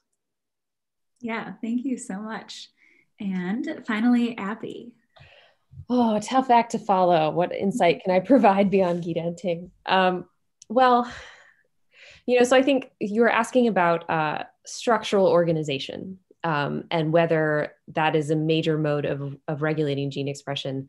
I think we should also keep in mind dynamics and the ability to quickly respond to signals. I think that there are probably contexts and cell types where you want a cell to be able to very dynamically and maybe not very stably respond to something, like an immune cell responding to a stimulus, or some kind of nutrient sensing pathway. Not all of these pathways need to be locked in and stabilized by some kind of structural organization in the nucleus. So I certainly think that there are elements of structural organization that we still don't understand, and there's a lot of work to be done there. But I think context, as Ting was alluding to, also context and environment probably dictate whether these things need to be really locked in or very dynamic. If I may I riff off a little bit just for a minute? Yeah, sure. Of what Ting also said, and the question of I think there is, and again, there's no answer, just a thought process here to share. I'm going to invoke Barbara McClintock. And she called the genome an organ of the cell. And I think what's interesting, if you look at it from that perspective, it takes us away from the blinders we may sometimes put on ourselves because of the central dogma, that the DNA is an information carrier. Yes, that is one of its functions, but the genome itself is a physical macromolecule. And when it's packaged in chromatin, through the forces it exerts, as you heard from Megan and some of our work and other work, right, it has other roles. So the genome is not just an information carrier. And taking the sum totality of the genome and in its organized form does bring us back to Barbara McClintock's description of the genome as an organ of the cell. And it's a very, in the modern day world, you would call it a systems approach. In the old days, you would call it a physiological approach, right? So the physiology of the nucleus is intricately linked to the genome as an organ. So I kind of want to throw that out there in terms of conceptualizing some of these things. When we talk about nuclear function, you can't ignore the genome. I love that idea. All right, moving to the next question. This one is for Arjun, Gant, and then Katie or Maho. So you guys can fight over who answers it. So the question is, a change in cell state usually represents a bifurcation. Cells go down a path. Are there other ways of defining a cell state, and how should the field define a cell state in the context of the nucleus? So Arjun, would you like to go first? Oh, sure. So I spent a fair amount of time thinking about like how to define cell states and types and whatnot. So I guess if you'll permit a somewhat philosophical thing, I mean, I think a cell state is basically a complete description of, where and what state every single molecule within the cell is in. And obviously that's like completely impractical, but I think that what we try and find are approximations thereof that we can then use to predict cellular behavior. And one of the questions becomes, how high dimensional is it? Like, what's the effective dimension of this configuration space? So if there's this like huge number of different molecules, they could all, have all these different configurations, but does it really come down to a pretty small set of parameters? Maybe, maybe not. There's also a question of coupling between all those parameters. So if the question, I guess what it comes down to is, if you have a small number of cell types, how many things do you really need to measure to get at the functional properties of a cell? Like, how many different things do you need to measure? And I think that actually that number is pretty small. So I've seen some papers where people can measure, structure or some properties of the nucleus and essentially predict what that cell is going to do upon stimulus or which way it's going to differentiate.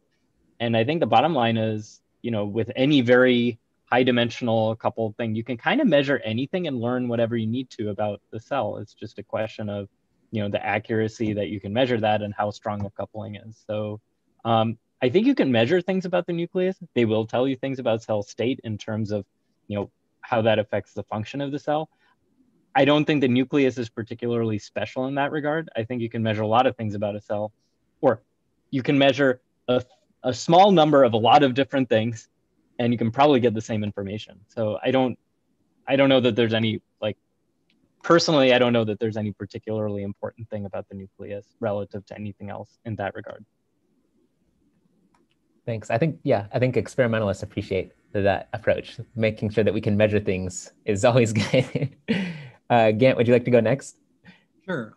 When you guys sent out the questions for the panel, I read this one and I was like, cell states, I don't think about these that much, but the more I thought about it, it got me thinking about Van Beneden, who was a very famous cell biologist in the 1880s.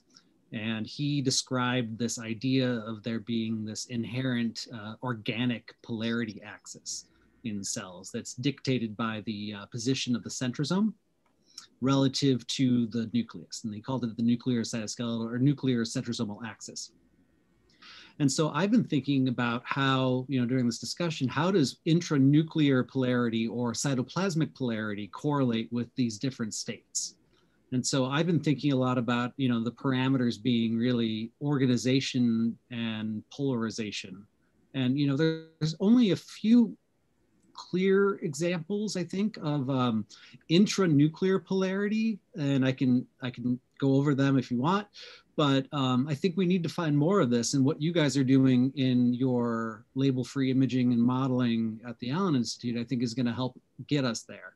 Looking at the relationship of intranuclear landmarks with intracellular landmarks and even extracellular landmarks. And so morphological polarity aligned along an axis of function, I think is going to be how I think about it, at least. That's very cool. Thanks. And then Maho and Katie, you guys can decide among yourselves who you want to answer. It's really hard to decide when we're not talking. Maho, I'm happy either way. What would you like? If you want, go ahead.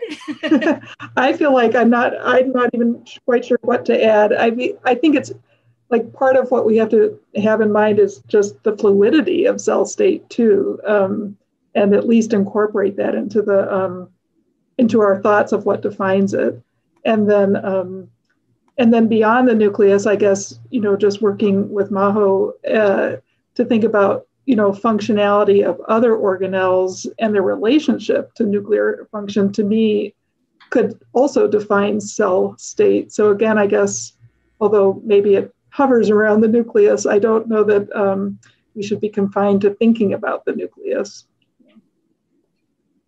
Great, thanks so much. Quickly one thing? Yeah. So I totally agree. And just quickly, I think that certainly genome is important. And I really actually like the idea of genome thinking as an organelle or DNA. But on the other hand, cytoplasm is the place where essentially other molecules and proteins are made there. And a lot of actually, events occur, perhaps it's seemingly independent of nucleus, but I don't think actually it's independent, and it's very much interconnected. We just haven't got there. So I think that you guys are, doing really fantastic, actually pioneer work to get to that question, and I love that. Cool, thanks so much.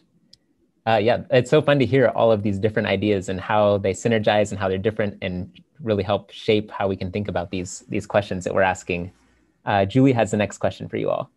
I do, and I believe we have a figure that's associated with this one. So looking at this picture, how would you change it? This one is for Alexandra and Megan. So we'll start with Alexandra.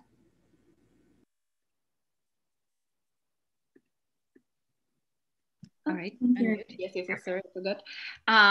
Well, you have here a rather complex picture already. And I guess it was for the purpose of the drawing that the crowdedness of the genome here is missing at only a little bit suggested, right? So in my eyes, this should be very wildly crowded with the chromatin fiber, but then also there's at least as much, if not more, of short RNAs. And that is something that, so with respect to physics, right, and material properties of the nuclear interior, actually contributes very much to its unique viscoelastic behavior that I think needs to be considered, in addition to all these embedded liquid condensates that one has within. So this is pretty close, but it will be even richer. Yeah, absolutely. Thank you. And how about Megan?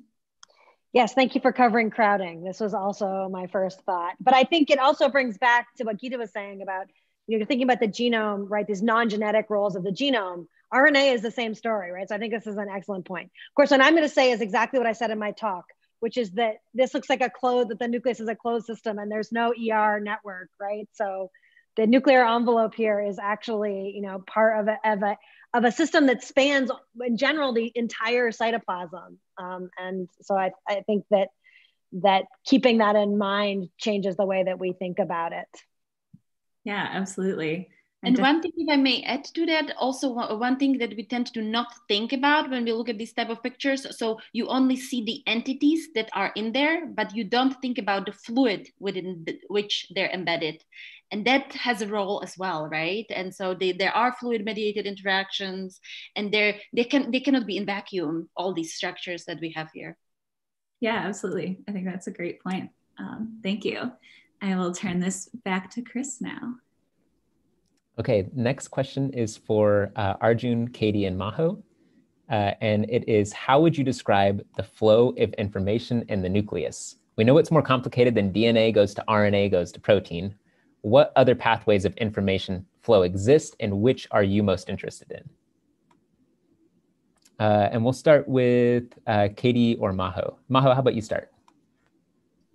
Okay. So I'm going to start actually unusual one. Perhaps we hear about all these viruses that utilizes, or instead of actually going through the nuclear pore to get things out to the cytoplasm, but somehow it goes through the nuclear membrane and gets through, seems like ER and somewhere. And then this is kind of Abby's talk that, maybe actually there are more proteins like that. And that's just one part of information that moves from one place to the other. But I think that perhaps all these pathogens that invade our cells, host cells, are very clever, that takes, nuclear pore like COVID, and then generate this structure with the ER membrane and has RNA genome in there. And it's just, I think that perhaps very fluid and not just one sort of known path is communicating. Very random thought. No, that's a great thought. I love adding the translational perspective to this very basic science heavy group also. Katie, you're next. Anything to add? Well, the thing I might add, and I actually think it's a little bit of an extension, is that in our linear way of looking at things, sometimes I think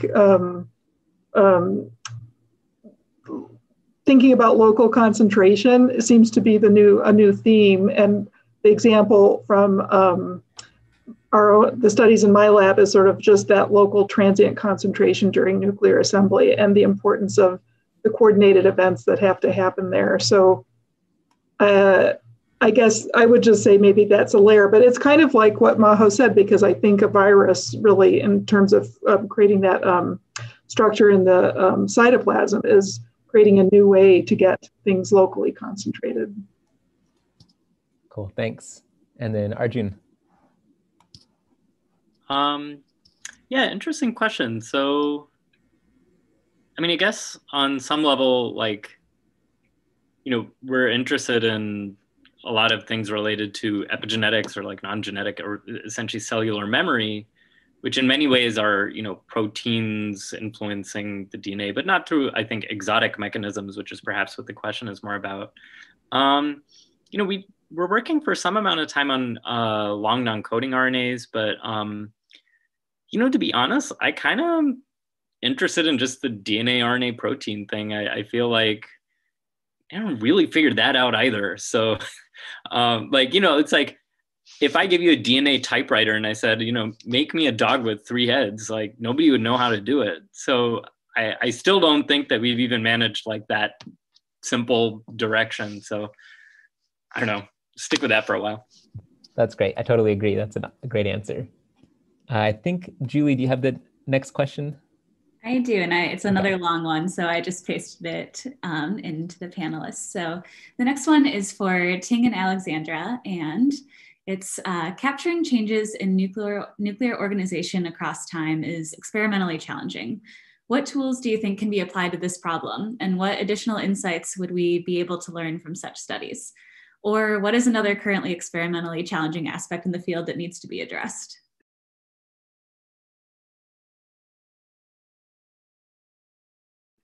So we will start with Ting.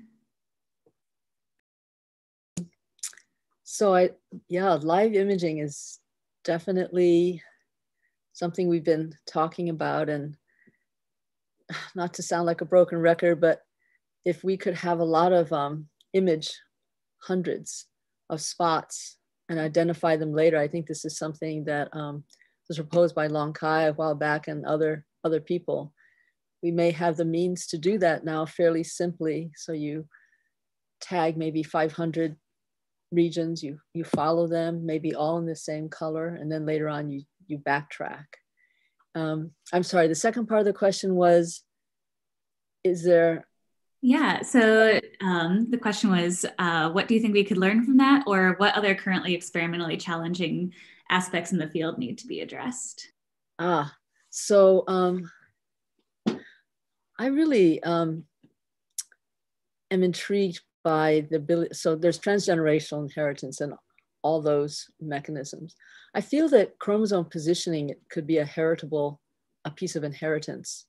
And I would love to, that's actually one of the reasons we worked on oligo paints. We want to be able to just see if chromosome organization can be inherited directly or transmitted and inherited. For example, meiosis is a fantastic process, I know, for recombination, segregation, making haploid gametes, but it is such a powerful moment, a random choice between a random pair of parents, and that meiosis, that pairing, you can assess diversity in the genome, diversity in the population.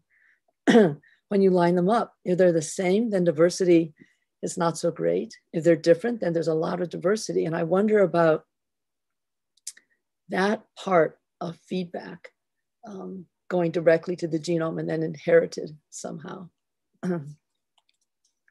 Absolutely, yeah, thank you. And then Alexandra, please. Yes, so I completely agree with Ting. It's that the live cell imaging, right, is bringing us there. And I think the biggest challenge is actually for us to collect the data and obtain information at different time scales and length scales, right? Because it's not only about observing life structures in living cell, but also all processes will have their specific length scale that matters and specific time scale. And so I think we have to be very careful that with each technique that you choose, you will be seeing a part of it. And so we have to be always aware, right, that we're seeing only what we're looking after, which also fluorescence in addition tends to confuse us because we're also visualizing and illuminating, right, only the entities that we're looking after, and they don't live in the black space as our data shows, but in a cloudiness. So I think we need a lot of information at different time scales, at different length scales from many entities, and that needs to be then integrated basically together into one complex mechanistic picture, right? And so we have to have this simultaneous information at these times and lengths, and then we'll see them all move around and do their thing. Maybe I love your answer. In the lab, we often tell each other, chromosomes don't have eyes. They're not looking at each other.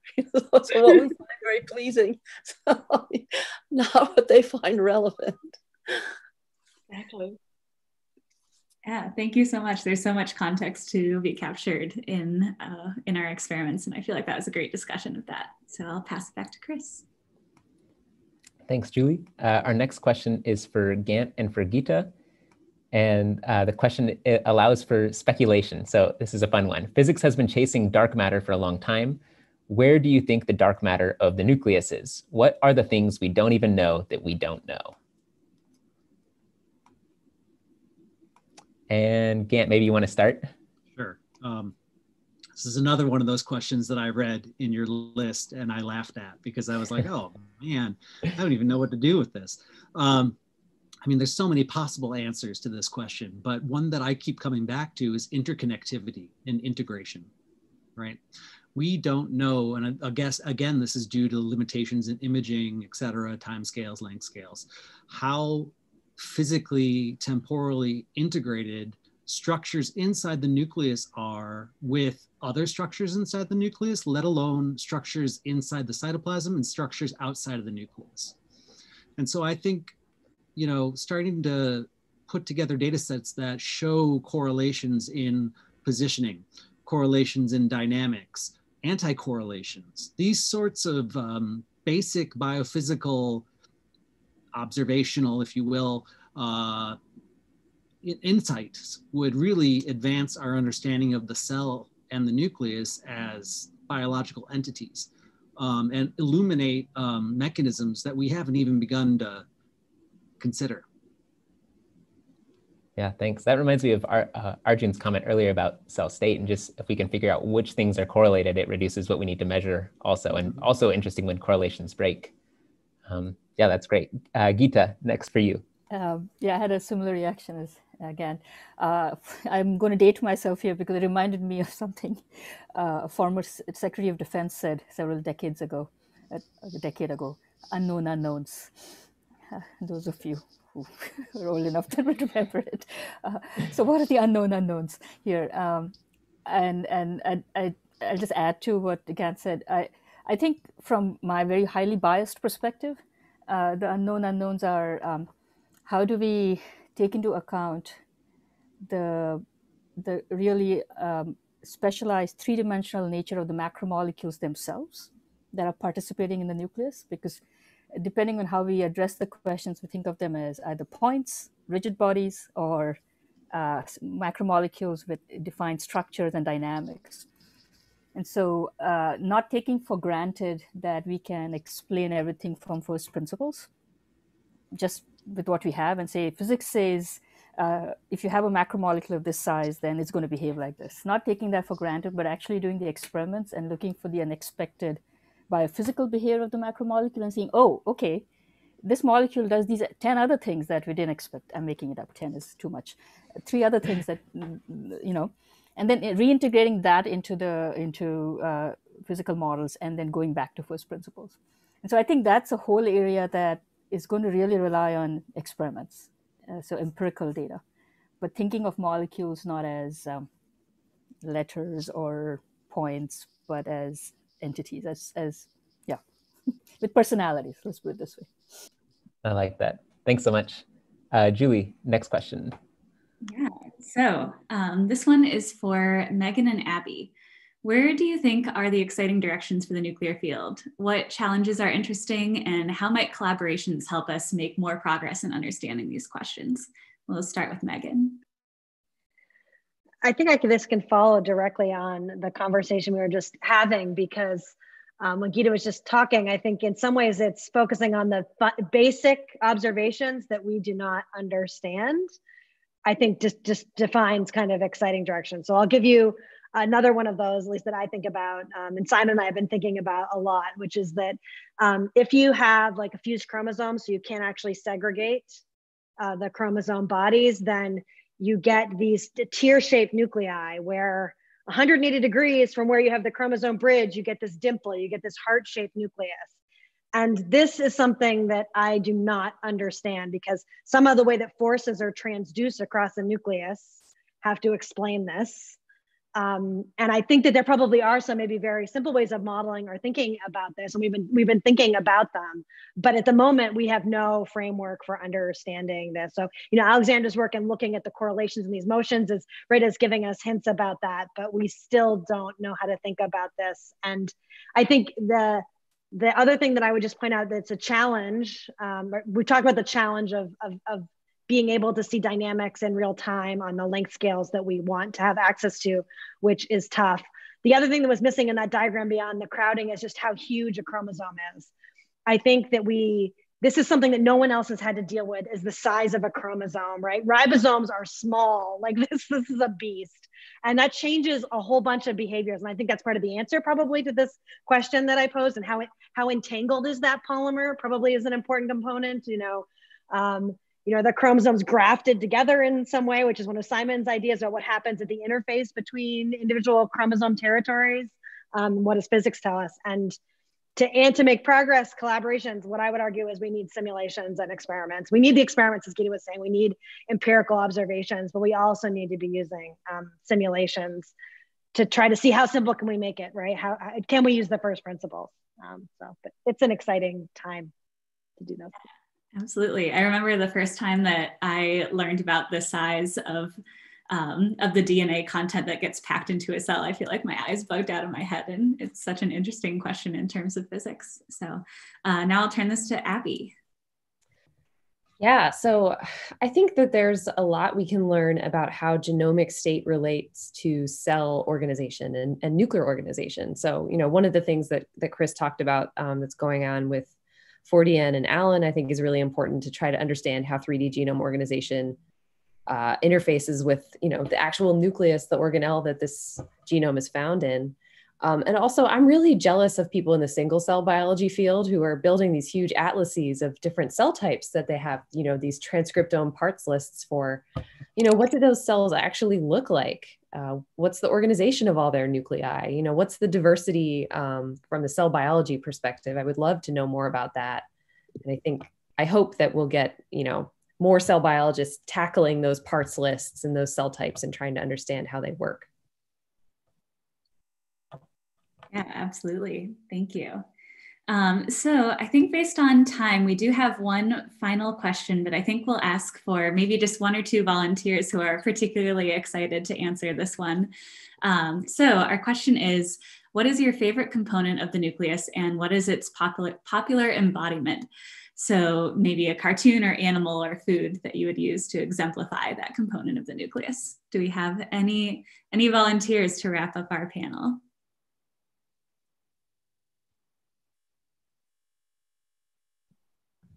So if I may, then I start with the obvious that I'm sure that many of you have likened chromosomes to spaghetti to your students in interface nucleus. So we have enriched it even more. We refer to nucleoli as meatballs. So now you have a spaghetti bowl with meatballs in it. I like that. That's a good one.